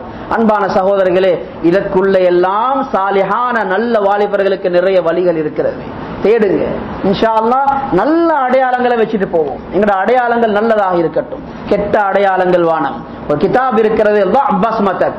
சமகாலத்தில் இருக்கக்கூடிய ஒரு அரபு உலகத்தை சேர்ந்த ஒரு ஆலிம் எழுதி இருக்கிறார், பஸ்மதக். நீங்க போகிற இடங்கள் எல்லாம், நீங்க இருக்கிற இடங்களில் எல்லாம் உங்களுடைய பிங்கர் பிரிண்ட வச்சுட்டு வாங்க. உங்களுடைய கை அந்த மாக்க வச்சுட்டு, விரல் மாக்க வச்சுட்டு வாங்க. நல்ல அடையாளங்களை வைங்க. ஒரு இடத்துல நீங்க வாழ்றீங்களா, ஒரு ஊர்ல வாழ்றீங்களா, ஒரு இடத்துல வேலை செய்றீங்களா, நீங்க இருக்கிற இடங்கள் எல்லாம், நீங்க ஒரு பயணம் போனீங்களா, போகிற இடங்கள்ல நல்ல அடையாளங்களை வைங்க. அந்த அடையாளங்கள் எல்லாருக்கும் விளங்க தேவையில்லை. பூமிக்கு தெரிஞ்சா போதும், அல்லாஹ்வுக்கு தெரிஞ்சா போதும். நான் உங்களை வச்சு பேசிக் கொண்டிருக்கிறேன்டா அல்லாஹ் தஆலா இது ஒரு நல்ல அடையாளமாக ஆக்க வேணும். இஹ்லாஸோட பேசப்பட்ட ஒரு நல்ல அடையாளம். எங்கேயும் ஒரு பேச்சாக இருக்கலாம், ஒரு செயலாக இருக்கலாம், ஒரு கண் பார்வையை தாழ்த்தியதாக இருக்கலாம். இது எல்லாமே நல்ல அடையாளங்கள். இதுக்கு பூமி யௌமஇதின் துஹத்திஸு அக்பாரஹா, பூமி அந்த நாள்ல பேசும். அதற்கு மேலால் நடந்த அவ்வளவு சிறிய பெரிய உண்மைகளையும் அது சொல்லும், பேசும். எல்லாம் சாட்சி. அன்பான சகோதரர்களே, நல்ல அடையாளங்கள் வைப்பீங்களா இன்ஷா அல்லாஹ்? நல்ல அடையாளங்களை கொஞ்சம் கையை தூக்கி காட்டுங்களேன் இன்ஷா அல்லாஹ். இருக்கிற இடத்துல நல்ல அடையாளங்கள் வைப்போம். அல்லாஹு தஆலா உங்களுடைய இந்த அசைவை ஏற்றுக்கொள்வானாக. போகிற இடங்கள் எல்லாம் நல்ல நல்ல அடையாளங்களை வைக்கக்கூடியவர்களாக நம் அனைவரையும் ஆக்கி வைப்பானாக. அன்பான சகோதரர்களே, அல்லாஹு தஆலா நாங்கள் செய்யக்கூடிய ஒவ்வொரு நலவுகள், தவிர்க்கக்கூடிய ஒவ்வொரு பாவங்கள், இதற்கு பின்னால எங்களுடைய பெரிய கயிறுகளை அல்லாஹ் மறைச்சி வச்சிருக்கிறான். அல்லாஹ் நிறைய கயிறுகளை மறைச்சி வச்சிருக்கிறான். அந்த கயிறுகளை நாங்கள் நிச்சயமாக அடைவோம். ஒரு ஹதீஸ்ல வந்து இருக்கிறது, இன்னல் அப்த ல யுஹரமு ரிஸ்க பிதம்பி யுஸீபுஹு. அதிகமான ஆட்கள் நினைக்கிற என்னண்டா, பாவங்கள் தவறுகளில் ஈடுபடுறதுனால தண்டனைகள் வந்து அது ஆகிரத்துல தான் இருக்குது, தௌபா செஞ்சா எல்லாம் சரியாகிடும் என்ற எதிர்பார்ப்பு நிறைய பேருக்கு இருக்குது. அன்பான சகோதரர்களே, அப்படி அல்ல. ஆகிரத்துல இருக்குது எல்லாத்துக்கும், அங்க மன்னிப்பும் கிடைக்கலாம். ஆனால் நபி ஸல்லல்லாஹு அலைஹி வஸல்லம் சொல்றாங்க, ஒரு மனிதன் செய்கிற பாவத்தின் காரணத்தினால அல்லாஹ் அவனுக்கு முடிவு செய்யப்பட்டிருக்கிற பாக்கியங்களை அவன் இழக்கிறான். சில மனிதர்களுடைய வாழ்க்கையில அல்லாஹு தஆலா நிறைய பாக்கியங்களை முடிவு செஞ்சிருக்கிறான். இவருக்கு நல்ல ஆரோக்கியம் இருக்க வேணும், இவருக்கு நல்ல குடும்பம் கிடைக்க வேணும், இவருடைய வாழ்க்கை செழிப்பாக வேணும், இவரை கொண்டு இவ்வளவு பிரயோசனம் உண்டாக வேணும் என்று பல நலவுகளை ஒரு மனிதனுக்கு அல்லாஹ் முடிவு செஞ்சிருக்கிறான். இடையில இவர் செய்யக்கூடிய ஒரு பாவத்தின் காரணத்தினால அந்த அவ்வளவு பாக்கியங்களும் அவரை விட்டும் பறிக்கப்படுகிறது. இதுதான் அந்த ஹதீஸுடைய அர்த்தம். முடிவு செய்யப்பட்டது தவறி போகுமா என்று நாங்கள் யோசிக்கலாம். ஆனால் அல்லாஹு தாலா முடிவு செஞ்சதுகளை சிலதுகளை அப்படி ஆக்குறான். பனு இஸ்ராயீலுக்கு அல்லாஹு தாலா ஒரு ஊரை எழுதி வைத்திருந்தான். அல்லாஹ் சொல்ற கதப்னாஹா அலைஹிம், அந்த ஊர் அவர்களுக்கு தான் என்று நாங்கள் எழுதி வச்சிருந்தோம், அவங்களோட பேர்ல எழுதப்பட்டிருந்தது. ஆனால் ஃபஹர்ரம்னா அலைஹிம், அந்த ஆயத் 40 சனா, அவர்கள் இடையில அந்த செய்த பாவத்தின் காரணத்தினால அல்லாஹ் சொல்றான் ஹர்ரம்னாஹா அலைஹிம், அந்த ஊரை நாங்கள் அவர்களுக்கு ஹராமாக்கிட்டோம். முடிவு செய்யப்பட்ட பாக்கியங்கள் கூட பறிக்கப்படுகிறது. அன்பான சகோதரர்களே, அதிகமாக ஆகிரத்தை நினைச்சுதான் எங்களுக்கு பக்குவமாக இருக்க முடியலையா? இதை நினைங்க. நான் செய்யக்கூடிய ஒவ்வொரு தவறுக்கும் பின்னால, நான் பார்க்கக்கூடிய ஒவ்வொரு பாவத்துக்கும் பின்னால, ஒவ்வொரு பார்வைக்கும் பின்னால, நான் விடக்கூடிய ஒவ்வொரு தப்புக்கும் பின்னால என்னுடைய ஒரு ஹைர் உண்டு, என்னை விட்டும் கை நழுவி போகிறது, தூரமாக்கப்படுகிறது. இதை விளங்கி கொண்டோம் என்றா பெரிய விஷயம். அல்லாஹு தாலா ஒரு மனிதருக்கு குடும்ப வாழ்க்கையில நல்ல செழிப்பாக இருக்க வேணும், நல்ல சாலிஹான மனைவி, சாலிஹான கணவன், சாலிஹான குழந்தைகள் உருவாக வேண்டும் என்று முடிவு செஞ்சிருப்பான். இவர் செய்யற தப்பு எல்லாத்தையும் இல்லாமலாக்கி. அன்பான சகோதரர்களே, அல்லாஹ் உலகத்திலையும் சில இப்படியான தண்டனைகளை கொடுக்கத்தான் செய்யறான். தத்பீர் ஹஃபி என்று சொல்லக்கூடிய ஒரு வகையான தண்டனை இருக்குது உலகத்தில். அல்லாஹ் சிலருக்கு கொடுக்கக்கூடிய தண்டனை, அதுக்கு சொல்றது தத்பீர் ஹஃபி. தத்பீர் ஹஃபி என்றா மறைமுகமான திட்டம். அல்லாஹ்வுடைய மறைமுகமான சில திட்டங்கள் உலகத்தில் நடந்து கொண்டிருக்கிறது. பனு இஸ்ராயில் ஒரு மனிதர் இருந்தார். அதுக்கு உதாரணம் என்னன்னா, பனு இஸ்ராயில் ஒரு மனிதர் இருந்தார். அவர் நல்லவரும் தான், நல்ல சாலியான மனுஷன், நல்ல இபாதத் செய்யக்கூடிய ஆள். அதே நேரத்தில் பாவமும் செய்வார். அல்லாஹு தாலா எங்கட சமூகத்துக்கு இல்லாத பல சலுகைகளை எல்லாம் அவர்களுக்கு கொடுத்திருந்தான். இதையும் நபி மூலமாக அல்லாஹ்ட்ட கேட்பாங்க, பதில் வரும். இப்படியான நிலைகளை அவர்களுக்கு ஏற்படுத்தி இருந்தார். இவர் ஒரு நாள் தன்னுடைய முனாஜாத்துல அல்லாஹ்ட்ட சொல்றார், யா அல்லாஹ் கம் அஸீக வ அன்த லா துஆகிபுனி, உனக்கு எவ்வளவு மாறு செஞ்சேன், நான் எத்தனை தடவை பாவம் செஞ்சேன், உன்னுடைய தண்டனை ஒன்றும் வந்த மாதிரி இல்லையே, உன்னுடைய தண்டனை ஒன்றும் எனக்கு வந்த மாதிரி இல்லையே, ஒரு தண்டனையை காணமே, எத்தனை தடவை நான் செஞ்சுட்டேன் பாவம் என்று அவர் சொல்றார் முனாஜாத்துல. அல்லாஹு தாலா அவருக்கு அறிவித்தான் ஏதோ ஒரு வழியில. சாதாரண மனிதர்களுக்கு வஹி வரமாட்டாது, அந்த காலங்கள்ல இருந்த நபிமார்கள் மூலமாக அறிவிக்கப்படும். அவருக்கு அல்லாஹ் அறிவிச்சான், கம் உஆகிபுக வ அன்த லா தத்ரி, அடியானே நீ கேட்கிறாய், நான் நிறைய மாறு செஞ்சிட்டேன், எத்தனையோ தடவை பாவம் செஞ்சிட்டேன், உன்னுடைய தண்டனை புடி வரல என்று நீ கேட்டாய். பதில் என்ன தெரியுமா? அல்லாஹ் சொன்னான், கம் உஆகிபுக வ அன்த லா தத்ரி, எத்தனை தடவை தான் நான் உனக்கு தண்டனை தருகிறேன், எத்தனை தண்டனையை தந்துட்டேன், ஆனா உனக்கு தெரியாத தண்டனை என்று. அதுக்கு பிறகு அல்லாஹ் கேட்கிறான் அந்த மனிதன்ட்ட, இரவுடைய தொழுகை, இரவுல என்னுடன் நீ முனாஜாத் செய்வது, என்னுடன் பேசுவது, அதனுடைய இன்பத்தை உன்னிடமிருந்து நான் பறித்து எத்தனை வருஷமாச்சு? அதுதான் தண்டனை. இதுதான் தத்பீர் ஹஃபி என்றது. ஒருத்தர் தந்த வாப்பாவுக்கு அநியாயம் செய்ய இயலுமான மட்டும் செய்கிறார். முகத்தை பார்த்து பேசவும் மாட்டாரு, பேசினா கோபம் வரும், என்ன செய்ய இயலுமோ செய்கிறார். சொல்றாங்களே பயான்ல, வாப்பாவுக்கு இப்படி செஞ்சா, உம்மா வாப்பாவுக்கு அநியாயம் செஞ்சா, அவங்களோட கோபத்தை சம்பாதிச்சா, கண்ணில் கண்ணீர் வர வச்சா சந்தோஷமா வாழ மாட்டாங்க, உலகத்திலே தண்டனை வரும். இவர் பார்க்கிறாரு, ஒன்றும் நடந்த மாதிரி இல்லையே. அன்பான சகோதரிகளே, சந்தேகப்பட தேவையில்லை. அதெல்லாம் தத்பீர் ஹஃபி, ரகசிய திட்டத்தில் எல்லாம் நடந்து கொண்டிருக்குது. இவர் நல்ல இரக்கமாக 4 பிள்ளைகளை வளர்க்கிறாரு. ஒரு புள்ள லைசியத்துல படிக்குது, இன்னொரு புள்ள ஜைராவுக்கு போகுது, நல்ல செலவழிக்கிறாரு, இன்னொரு புள்ள அங்க போகுது இங்க போகுது, லட்சக்கணக்கு செலவழிக்கிறார். சரியான இரக்கம், கேட்டதெல்லாம் வாங்கி கொடுக்கிறாரு, பெரிய பெரிய கிஃப்ட் எல்லாம் கொடுக்கிறாரு, அன்பாக வளர்க்கிறாரு. அந்த பிள்ளைகளும் இவரோட சரியான இரக்கம், எங்க போனாலும் ஈக்க மாட்டாங்க. ஆனால் இவருக்கு தெரியாது, அவர்களுக்குள்ளேயே ஒரு விரோதி வளர்ந்து கொண்டிருக்கிறார். அது எப்ப வெளியாகும்? தத்பீர் ஹஃபி அவனுக்கு தெரியும். இது மாதிரி நிறைய உலகத்தில் நடந்து கொண்டிருக்கு.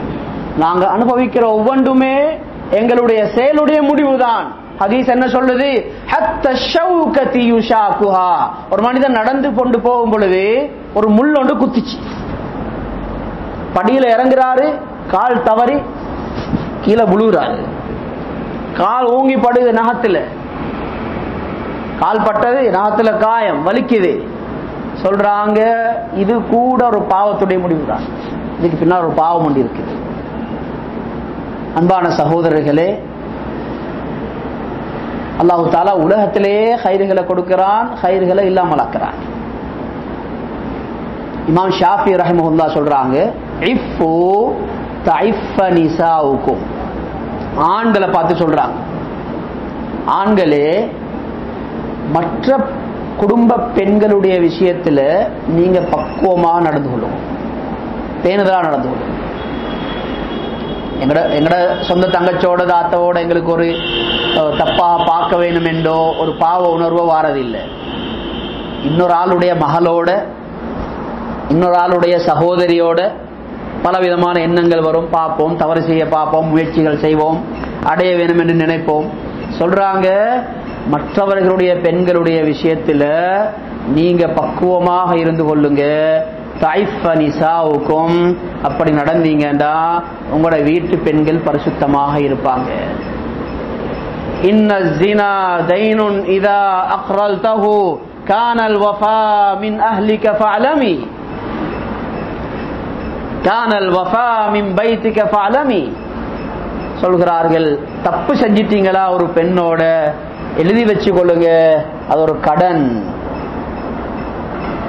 கடன் கொடுத்தா திரும்பி வர வேணுமா இல்லையா? அது ஒரு கடன். அந்த கடன் சில பொழுது உங்களுடைய வீட்டில் இருந்து கொடுக்கப்படலாம். நல்லா ஞாபகம் வச்சு கொடுங்கன்னு சொல்றாங்க. அன்பான சகோதரர்களே, எல்லாத்தையும் நாங்கள் யோசிக்க வேண்டும். நான் இதெல்லாம் பேசுறது யாருமே தப்பான எண்ணத்துக்காக வேண்டிய அல்ல, நிறைய வாலிபர்கள் இருக்கிறோம் என்றதுக்காக நான் இதை பேசுறேன். அன்பான சகோதரர்களே, இது மிக மிக பெரிய ஒரு சோதனைக்குரிய காலம். இந்த காலத்துல வாலிபர்களுடைய ஒவ்வொருத்தருடைய பெரிய ஜிஹாத் கண்ணை பாதுகாக்கிறது தான். கண்ணை பாதுகாக்கிறது. இந்த பயானுக்கு வந்ததுல இதை ஒன்றை மட்டும் எடுத்துட்டு போய்த்து அமல் செய்ய ஏழும் என்ற அமல் செஞ்சு பாருங்க, நாங்க எங்க போய் சேர்வோம் என்றதை இன்ஷா அல்லாஹ் நாங்க உலகத்திலே பார்ப்போம். சந்தர்ப்பம் நிறைய இருக்கிறது. எங்களை பொறுத்து நாங்க வெளியில வாரது குறவு, நீங்க வெளியில தான் இருக்கிறீங்க. நீங்க நிறைய வெளியில இருக்கிறீங்க, மக்களோட சேர்றீங்க, மக்களோட புலங்குறீங்க. நீங்க ஷோரூம்ல இருக்கக்கூடியவங்களும் இங்க இருக்கிறாங்க, பலர் வாராங்க. ஷைத்தான் சில நேரங்கள்ல பலவிதமான எண்ணங்கள் எங்கள்கிட்ட ஏற்படுத்துறது. சிலாக்கள் இந்த வெறுப்போட பாக்குறது, இந்த பொம்பளையில் உடுத்துட்டு வந்திக்க மாதிரி, என்னமோ பெரிய அந்த பாவத்தை வெறுக்கிறது மாதிரி அப்படி பார்ப்பாரு. பாருங்களே, வெக்கம் கொண்டு இருக்கிற உடுப்ப பாரு வந்திக்கிற மாதிரி எங்கடதுகள். இப்படி நாங்க எங்களை நியாயப்படுத்திக் கொள்றதுனால பாவம் இல்லாம போயிடாது. பாவம் பாவம் தான். இவர் சொல்றார், இந்த பிள்ளைகளை பாரு வெக்கம் என்றதே இல்லை, நான் இருக்கிறேன், என்ன வெக்கம் இல்லாம பார்த்து பார்த்தே இருக்குதுகள். இதே கேள்வி அவங்கள்ட்ட போய் கேட்டா என்ன சொல்லுவாங்க? எங்களை பத்தி என்ன சொல்லுவாங்க? இவரை பாரு, இவர் என்னையே பார்க்கிறாங்க. ஷைத்தான் இப்படி வருவான். எல்லாம் பாவம் தான், எல்லாத்திலையுமே நஷ்டம் உண்டாகும். இன்னும் சில கட்டங்கள்ல அஷ்ரஃப் அலி தானவி ரஹிமஹுல்லாஹ் அவர்கள் சொல்றாங்க, அஷ்ரஃப் அலி தானவி ரஹிமஹுல்லாஹ் மிகப்பெரிய ஒரு அறிவாளி. அவர்களுடைய ஒவ்வொரு வார்த்தைகளும் முத்துக்கள் மாதிரி. சொல்றாங்க, ஷைத்தானுடைய ஒரு பெரிய சதி ஒன்று இருக்குது. அது என்னண்டா, சில பாவங்கள்ல ஷைத்தான் மனிதனை எப்படி ஈடுபடுத்துவான் என்றா, இவருக்கு எண்ணத்தை போடுவான். என்னப்பா இது, இந்த ஆசை வந்து கொண்டே இருக்குது, முடிவில்லை. சரி, இந்த நஃப்ஸுடைய தாகத்தை தீர்க்கிறதுக்கு இதை ஒருக்க செஞ்சு போடுவோம். செஞ்சுட்டா முடிஞ்சுதானே? இவ்வளோ ஆசை, சரி ஒருக்க செஞ்சு போடுவோம், அதோட சும்மா இருந்துடுவோம். அன்பான சகோதரர்களே, வயிற்றுல வார பசிய சாப்பாட்டை கொண்டு தீர்த்து முடித்திடலாம். வயிற்றுல வார தாகத்தை தண்ணியை கொண்டு தீர்க்கலாம். ஆனா நஃப்ஸுடைய தாகம் இருக்குது, இது தீர்ற தாகம் இல்லை. இதுக்கு ஒரு சந்தர்ப்பத்தை கொடுத்தவங்க மாட்டினாங்க, போச்சு, நஞ்ச குடிச்சிட்டாங்க. அன்பான சகோதரர்களே, அன்பான வாலிபர்களே, சொன்ன விஷயங்களை கவனத்தில் எடுங்க. நிறைய விஷயங்கள் எல்லாத்தையும் ஞாபகம் வச்சு கொள்ள முடியல என்றா செய்ய வேண்டியதை மட்டும் ஞாபகம் வச்சு கொள்ளுங்க. அது மிச்சம் பெரிய ஒரு வேலை இல்லை, மிச்சம் வருத்தம் இல்லை, வருத்தம் குறைஞ்ச வேலை. கண்ணை மூடிக்கோங்க, கண்ணை பாதுகாத்துக் கொள்ளுங்க, கண்ணை கீழே போட்டுக்கொள்ளுங்க. யார் யார் எந்த வகையில சோதிக்கப்பட்டிருக்கிறாங்க என்றது அவங்களுக்கு தெரியும். எல்லாருக்கும் ஒரே மாதிரியாக இருக்க மாட்டார். சோதனைகள் பலவிதமாக இருக்கும். நாங்க இன்றைக்கு கண்களை மூடுற அளவுக்கு அந்த சக்தி எங்களுக்கு இல்லை. கண்ணை மூடுறதுக்கு ஒரு சக்தி தேவையா? அதுக்கு சக்தி இல்லை. அதுக்கு கூட நாங்க அடிமையாகிட்டோம் என்றா, அன்பான சகோதரர்களே, இந்த நஃப்ஸு இவ்வளோ பெரிய உடலை எங்கெங்கேயோ கொண்டு போய் சீரழித்து அழகு பார்க்கும். சில காலங்களுக்கு முன்னால ஒரு மனிதனுடைய சம்பவம் சொன்னாங்க. யார் இவர்ன்றது எனக்கு அறிமுகம் இல்லை. இன்னொரு ஆசை, ஒரு 10 நிமிஷத்துடைய ஆசையை பூர்த்தி செய்யறதுக்கு ஒரு வெளிநாட்டில் இருந்து டிக்கெட் போட்டு இங்க வந்து அந்த ஆசையை முடிச்சிட்டு காலையில ரிட்டர்ன் போயிருக்கிறார். நஃப்ஸுடைய ஆசையை கட்டுப்பட்டா எப்படி கேவலப்படுத்துது பாருங்க, எப்படி கேவலப்படுத்துது, எவ்வளவு கேவலம். அன்பான சகோதரர்களே, இப்படிதான் கேவலப்பட வேண்டி வரும். கண்ணோட நஃப்ஸோட வெக்கப்பட வேண்டும். எனக்கு என்னுடைய நஃப்ஸை கட்டுப்படுத்தி கண்ணுடைய பார்வையை கீழே போடுறதுக்கு சக்தி இல்லையா? வெக்கப்படவே, ரோசம் வருமே எங்களுக்கு. ஷைத்தான எதிரி என்று விளங்கினா இதெல்லாம் செய்யறது லேசி. ஷைத்தான கூட்டாளி என்று விளங்கினாதான் பிரச்சனை. இது ஒவ்வொன்றில விளங்கணும். எனக்கு வர மோதல் இது, இந்த மோதல்ல நான் வெற்றி அடைய வேணும். வெற்றி அடையறதுக்கு வழி இதுதான். அன்பான சகோதரர்களே, நாங்க பேணுதலாக இருந்தா இன்ஷா அல்லாஹ் எங்களோட வீடுகளில் வரக்கூடிய குழந்தைகள் பேணுதலாக வளருவாங்க. இதுக்குள்ள மிகப்பெரிய சிக்கல் என்னாண்டா, மகன் ஒரு பக்கத்தில் இருந்து கொண்டு அவர் உலகத்தில் எங்கெங்கேயோ வலம் வாரார், மறுபக்கத்தில் வாப்பா ஒரு மூலையில அவரு அதே நிலைமை, உமாவை பார்த்தா அவர் அதே நிலைமை, எல்லாருக்கும் சேர்த்து போட்டு வச்சுக்க வைப்பாய். அன்பான சகோதரர்களே, எங்க போய்கொண்டிருக்கு உலகம்? வாழ்க்கை ஒன்றுதான், ஒரே ஒரு வாழ்க்கை, ஒரே ஒரு சான்ஸ், ஒரே ஒரு சந்தர்ப்பம். வீணாக்கிடக்கூடாது. இந்த சந்தர்ப்பம் முடிஞ்சா திரும்ப இங்க வர கிடைக்காது. இந்த வாழ்க்கை முடிஞ்சா திரும்ப கவுடானைக்கு வர இயலாது, திரும்ப ஸ்ரீலங்காவுக்கு வர இயலாது, திரும்ப உலகத்துக்கு வர இயலாது. முடிஞ்சு ஒரே ஒரு சந்தர்ப்பம் இந்த பூமிக்கு மேல அடையாளம் வைக்கிறதுக்கு எங்களுக்கு தரப்பட்டிருக்கிறது. போற இடங்கள் எல்லாம் நல்ல நல்ல அடையாளங்களை வைப்போம். ஒவ்வொரு நாளும் மாலையில நீங்க வீடுகளுக்கு திரும்பி போற நேரத்துல அல்லது உங்களுடைய ரூமுக்கு போற நேரத்துல நீங்க திருப்தியோட போக வேணும். அல்ஹம்துலில்லாஹ், இன்றைக்கு 300 தடவை நான் பார்வையை கீழே போட்டேன். அல்ஹம்துலில்லாஹ், இன்றைக்கு நான் 200 தடவை பார்வையை கீழே போட்டேன். எங்களுக்கு இது சந்தர்ப்பம் இல்லை. எங்களுக்கு கடைக்கு வரலாம், ஒருக்க தான் வரலாம், திரும்ப வந்தா ஏன்னு கேட்பாங்க. ஆனா உங்களுக்கு சந்தர்ப்பம் இருக்குது இந்த ஈமான சம்பாதிக்கிறதுக்கு. உங்களோட கல்வி எவ்வளவு பலமாக ஆக்க நீங்க விரும்புறீங்களோ அவ்வளவு பலமாக ஆக்கலாம். ஒவ்வொரு நாளும் மாலையில போகும் பொழுது நீங்க திருப்தியோட போக வேணும். அல்ஹம்துலில்லாஹ், நான் இன்றைக்கு இவ்வளவு சம்பாதிச்சுட்டு வந்திருக்கிறேன். செய்வீங்களா இன்ஷா அல்லாஹ்? அடுத்தது, எப்பயாவது இப்படியான சோதனைக்குரிய கட்டங்கள் வந்தா கண்ணை கீழே போட்டுக்கொண்டு துஆ கேளுங்க. அந்த துஆக்கள் மறுக்கப்பட மாட்டாது. வாழ்க்கையில என்னென்ன ஆசை இருக்குதோ அல்லாஹ்ட்ட கேளுங்க. நீங்க யாராக விரும்ப வேணும், உங்களுக்கு என்னென்ன வர வேணும் என்று ஆசைகள் இருக்கிறதோ அத்தனை துஆக்களையும் கேளுங்க. இது அனுபவத்துல நீங்க பாப்பீங்க. இன்ஷா அல்லாஹ் இந்த துஆக்கள் ஏற்றுக்கொள்ளப்படும். கண்ணை கீழே போடுங்க, துஆ கேளுங்க. யா அல்லாஹ், உனக்கு தெரியும் என் மனசு இதை பார்க்க சொல்லுது, எனக்கு சரியான ஆசையா இருக்கிறியா அல்லாஹ், ஆனாலும் உனக்கு பயந்து நான் இந்த பார்வையை கீழே போட்டுக் கொள்றேன். அதற்கு பகரமாக நீ என்னுடைய இந்த விஷயத்தை முடிச்சுதா, எனக்கு சாலிஹான ஒரு மனைவியத்தா, ஒரு சாலிஹான கணவனத்தா, என்னுடைய குழந்தைகளை நீ இப்படி ஆக்கித்தா, என்னுடைய நோயை போக்கு, எனக்கு ஹஜ்ஜுடைய பாக்கியத்தை தா. என்னென்ன வருகுதோ எல்லாத்தையும் கேளுங்க. ஒரு பாக்கியம் இப்படியான சந்தர்ப்பங்கள் வரும்பொழுது எங்களுக்கு சந்தோஷமாயிக்கும். மாஷா அல்லாஹ், அடுத்த துஆவுக்குரிய சந்தர்ப்பம் வந்துட்டு. இன்னொரு பாவத்துக்குரிய கட்டம் வரும் பொழுது இன்னொரு சந்தோஷம் வரும். மாஷா அல்லாஹ், அடுத்த கபூலியத்துடைய துஆவுக்குரிய சந்தர்ப்பம் வந்துட்டு. இப்படியே போனா எங்க போய் சேர்ந்துருவோம்? எல்லாரும் சொல்றாங்க அப்படியே நீங்க வேலை செய்யறாரு என்று, நாங்க எங்கேயோ போய் சேர்ந்துருவோம். இன்ஷா அல்லாஹ் உலகத்துல எங்க போனாலும் எங்களுக்கு வளரலாம், உயர்வா அடையலாம். அடுத்து கண்ணியமான சகோதரர்களே, இது முதலாவது விஷயம். இரண்டாவதும் கடைசியும் நான் சொல்லக்கூடிய விஷயம் என்னண்டா, அல்லாஹு தாலா மார்க்கத்துல நிறைய கடமைகளை எங்களுக்கு தந்திருக்கிறான். நிறைய கடமைகள் இருக்குது. அல்லாஹ்வுடைய வேதம், அதுல நிறைய கடமைகள், நிறைய கட்டளைகள், நிறைய வழிகாட்டல்கள் இருக்குது. இந்த எல்லா வழிகாட்டல்லையும்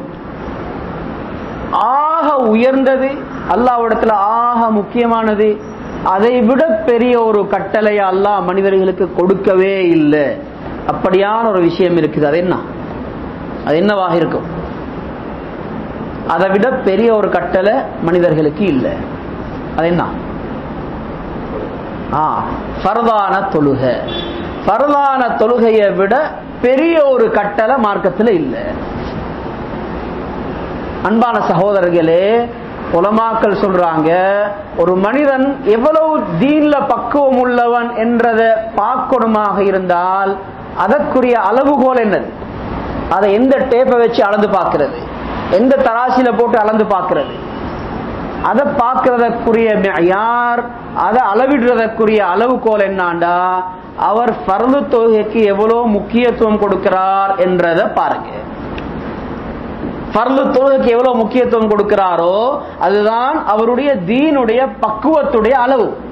ஒருத்தர் பெரிய பக்குவம், எல்லா விஷயங்களையும் பெரிய சரியான பேணுதல், ஹலால் பார்த்து தான் சாப்பிடுவாரு, எல்லாத்திலையும் பார்ப்பாரு, சம்பாதிக்கிறதுலையும் ஒரு சதமாக பார்ப்பாரு. ஆனால் ஃபர்து தொழுகைக்கு பெருசா முக்கியத்துவம் ஒன்று இல்லை என்றா அவருடைய தீனுடைய அளவு அவ்வளவுதான். அன்பான சகோதரர்களே, ஃபர்து தொழுகைக்கு ஒருத்தர் முக்கியத்துவம் கொடுக்கிறார் என்றால் அது அல்லாஹ் கொடுக்கிற மரியாதை. கடையில முதலாளி இருக்கிறார், தொழிலாளி வேலை செய்கிறார், 8 மணி நேரம் வேலை செய்கிறார். யார்ட வேலையை செய்வார்? தொழிலாளி பொஸ்ல வேலையை தான் செய்வார், அந்த கடைக்குரிய வேலையை செய்வார், இந்த ஃபேக்டரிக்குரிய கம்பெனிக்குரிய வேலையை தான் செஞ்சு கொண்டிருப்பார். ஒரு தொழிலாளி எல்லா வேலைகளையும் செய்யறாரு, 6 நிமிஷம் வீணாக்காம எல்லா வேலையும் செய்யறாரு. முதலாளி பேரை சொல்லி வாங்க என்று கூப்பிடுற நேரத்துல வாராரே இல்லை. ஒரு வேலை, ஒரு கால் பண்றாரு வரல, அடுத்த கால் பண்றாரு அப்பயும் வரல. என்ன சொல்லுவாங்க இந்த தொழிலாளியை பற்றி? என்ன சொல்லுவாங்க?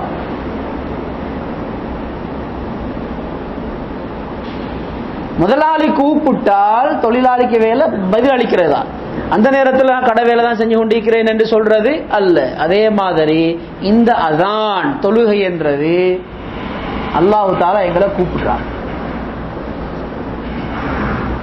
எவ்வளவு பேருடைய நிலை என்னண்டா, நாங்க நல்ல ஒரு வேலையில தான் நீக்கிறோம், இப்ப நான் மிச்சம் முக்கியமான ஒரு விஷயத்துல இருக்கிறோம், மஷூரால இருக்கிறோம், முக்கியமான விஷயத்துல நாங்க இருக்கிறோம், பாரதில்லை. அன்பான சகோதரர்களே, இது கண்ணியமாகுமா? சஹாபாக்குடைய வாழ்க்கை எப்படி இருந்தது என்றால், தொழில இருப்பாங்க, வியாபாரத்தில் இருப்பாங்க, அதான் சொல்லும் அப்படியே வச்சுட்டு போயிடுவாங்க, அப்படியே வச்சுட்டு போயிடுவாங்க. தொழுகைக்கு முக்கியத்துவம் கொடுங்க, இன்ஷா அல்லாஹ் அல்லாஹு தஆலா தொழுகையை கொண்டு எல்லா காரியங்களையும் சீராக்குவார். வாழ்க்கையில பரக்கத் தொழுகையில் இருக்கிறது. வாழ்க்கையுடைய விஸ்தீரணம் பரக்கத் தொழுகையில் இருக்கு. தொழுகையா பேணுதலாக தொழக்கூடிய வீடுகளில் ஒரு நாளும் நெருக்கடி என்றது வரமாட்டாது. தொழுகைக்குள்ள அவ்வளவும் அல்லாஹ் தஆலா வச்சிருக்கிறான். அன்பான சகோதரர்களே, தொழுகையுடைய விஷயத்துல கவனம் செலுத்துங்க. தொழுகையை வீணாக்கிட்டு எந்த ஹைர்களையும் எதிர்பார்க்க இயலாது. தொழுகை இல்லாத நோன்பு, இதை கொண்டு தக்குவா வரமாட்டாது. தொழுகை இல்லாத தொழில், இந்த தொழில பரக்கத் வரமாட்டாது. பரதான தொழுகைகளுக்கு பரதான தொழுகைகளுக்கு முக்கியத்துவம் கொடுங்க. உங்களோட நீங்க வேலை செய்யக்கூடிய இடங்கள்ல பெரும்பாலும் தொழுகைக்குரிய ஏற்பாடுகள் இருக்கிறது. எல்லா இடத்துலயும் தொழுகைக்குரிய ஏற்பாடுகள் இருக்கு. மஸ்ஜித் பக்கத்தில் இருந்தா மஸ்ஜிதுக்கு போய் ஜமாத்தாக தொழுக. மஸ்ஜித் இல்லையா, அங்க ஏற்பாடு செய்யப்பட்டிருக்கிற இடத்துல ஜமாத்தாக தொழுக. தனியா தொழுதை விடவும் ஜமாத்தாக தொழுதா 27 மடங்கு நன்மை கிடைக்கும். எல்லாரும் சேர முடியாது என்றால் ஒரு சிலர் 2 பேர் சேர்ந்தாங்க 3 பேர் சேர்ந்தாங்க ஜமாஅத்தோட அந்த தொழுகைகளை தொழுது கொள்ளுங்க. இன்றைக்கு எத்தனையோ பேர்கள் சொல்றாங்க அதுல வேலை செய்யற கிட்டத்தை ஒருத்தர் கேட்டாரு, ஒரு இடத்துல வேலை செய்யறாரு, தொழுகிறதுக்கு எந்த வாய்ப்பும் இல்லை, 5 நிமிஷம் வெளியே போறதுக்கு மூட மாட்டாங்க, வெளியே போனாலும் தொழுகிறதுக்கு ஒரு இடம் உண்டு இல்ல, எல்லா இடத்திலையும் அந்நிய ஆட்கள் இருக்கிறாங்க, அவங்க எப்படி தொழுகிறது, இப்படியெல்லாம் உள்ளத்தால் அழக்கூடியவங்க எத்தனையோ பேர் இருக்கிறாங்க. அப்படி இருக்கிற நேரத்தில் அல்லாஹு தாலா எங்களுக்கு தொழுகிற வேலை செய்யற இடங்கள்ல தொழுகைக்கான ஏற்பாட்டை செஞ்சு தந்தா நாங்க எவ்வளவு நன்றி செலுத்த வேணும், எவ்வளவு இதை மதிக்க வேணும், தொழுகைக்கு நாங்க எவ்வளவு முக்கியத்துவம் கொடுக்க வேணும். அன்பான சகோதரர்களே, தொழுகையுடைய விஷயத்துல கவனம் செலுத்துங்க. எந்த தொழுகையும் கலாவாக கூடாது. நபி ஸல்லல்லாஹு அலைஹி வஸல்லம் அவங்கள்ட்ட கேட்கிறாங்க, ஆக சிறந்த அமல் எது சொன்னார்கள், அல்லாஹ்வுக்கு ஆக விருப்பமான அமல் எது சொன்னார்கள், அஸ்ஸலாத்து லிவக்திஹா, தொழுகைய பரலான தொழுகைய அதனுடைய நேரத்துல தொழுகிறது. தொழுவோமா இன்ஷா அல்லாஹ்? இன்ஷா அல்லாஹ். அதாவது இந்த பயான்ல இருந்து எடுத்துக்கொண்டு போகக்கூடிய விஷயங்கள்ல மிக பிரதானமாக முதலாவது நாங்க என்ன எடுத்துட்டு போறோம்? கண்ணை பாதுகாக்கிறது. எங்களோட உயர்வுக்கு நாங்க நல்லவர்களாக ஆகிறதுக்கு முதலாவது படி அதுதான். முதலாவது நாங்க செய்ய வேண்டிய வேலை அதுதான். இன்ஷா அல்லாஹ் தாழ்த்துற ஒவ்வொரு பார்வைக்கும் பின்னால ஒரு நலவு எங்களுக்கு கிடைக்கிறது, அதை நாங்க மறந்துடக்கூடாது. 2வது தொழுகையுடைய விஷயம். இதை விட பெரிய ஒரு கடமை இல்ல. தொழுகையில பக்குவமாக இருப்போம். அல்லாஹு தஆலா கேட்ட விஷயங்களை பேசியதை விடவும் கேட்டதை விடவும் சிறப்பாக அமல் செய்யக்கூடிய பாக்கியத்தை எங்களுக்கும் பூரா முஸ்லிம்களுக்கும் நசீபாக்குவானாக. வஆகிரு தஅவானா அல்ஹம்துலில்லாஹி ரப்பில் ஆலமீன்.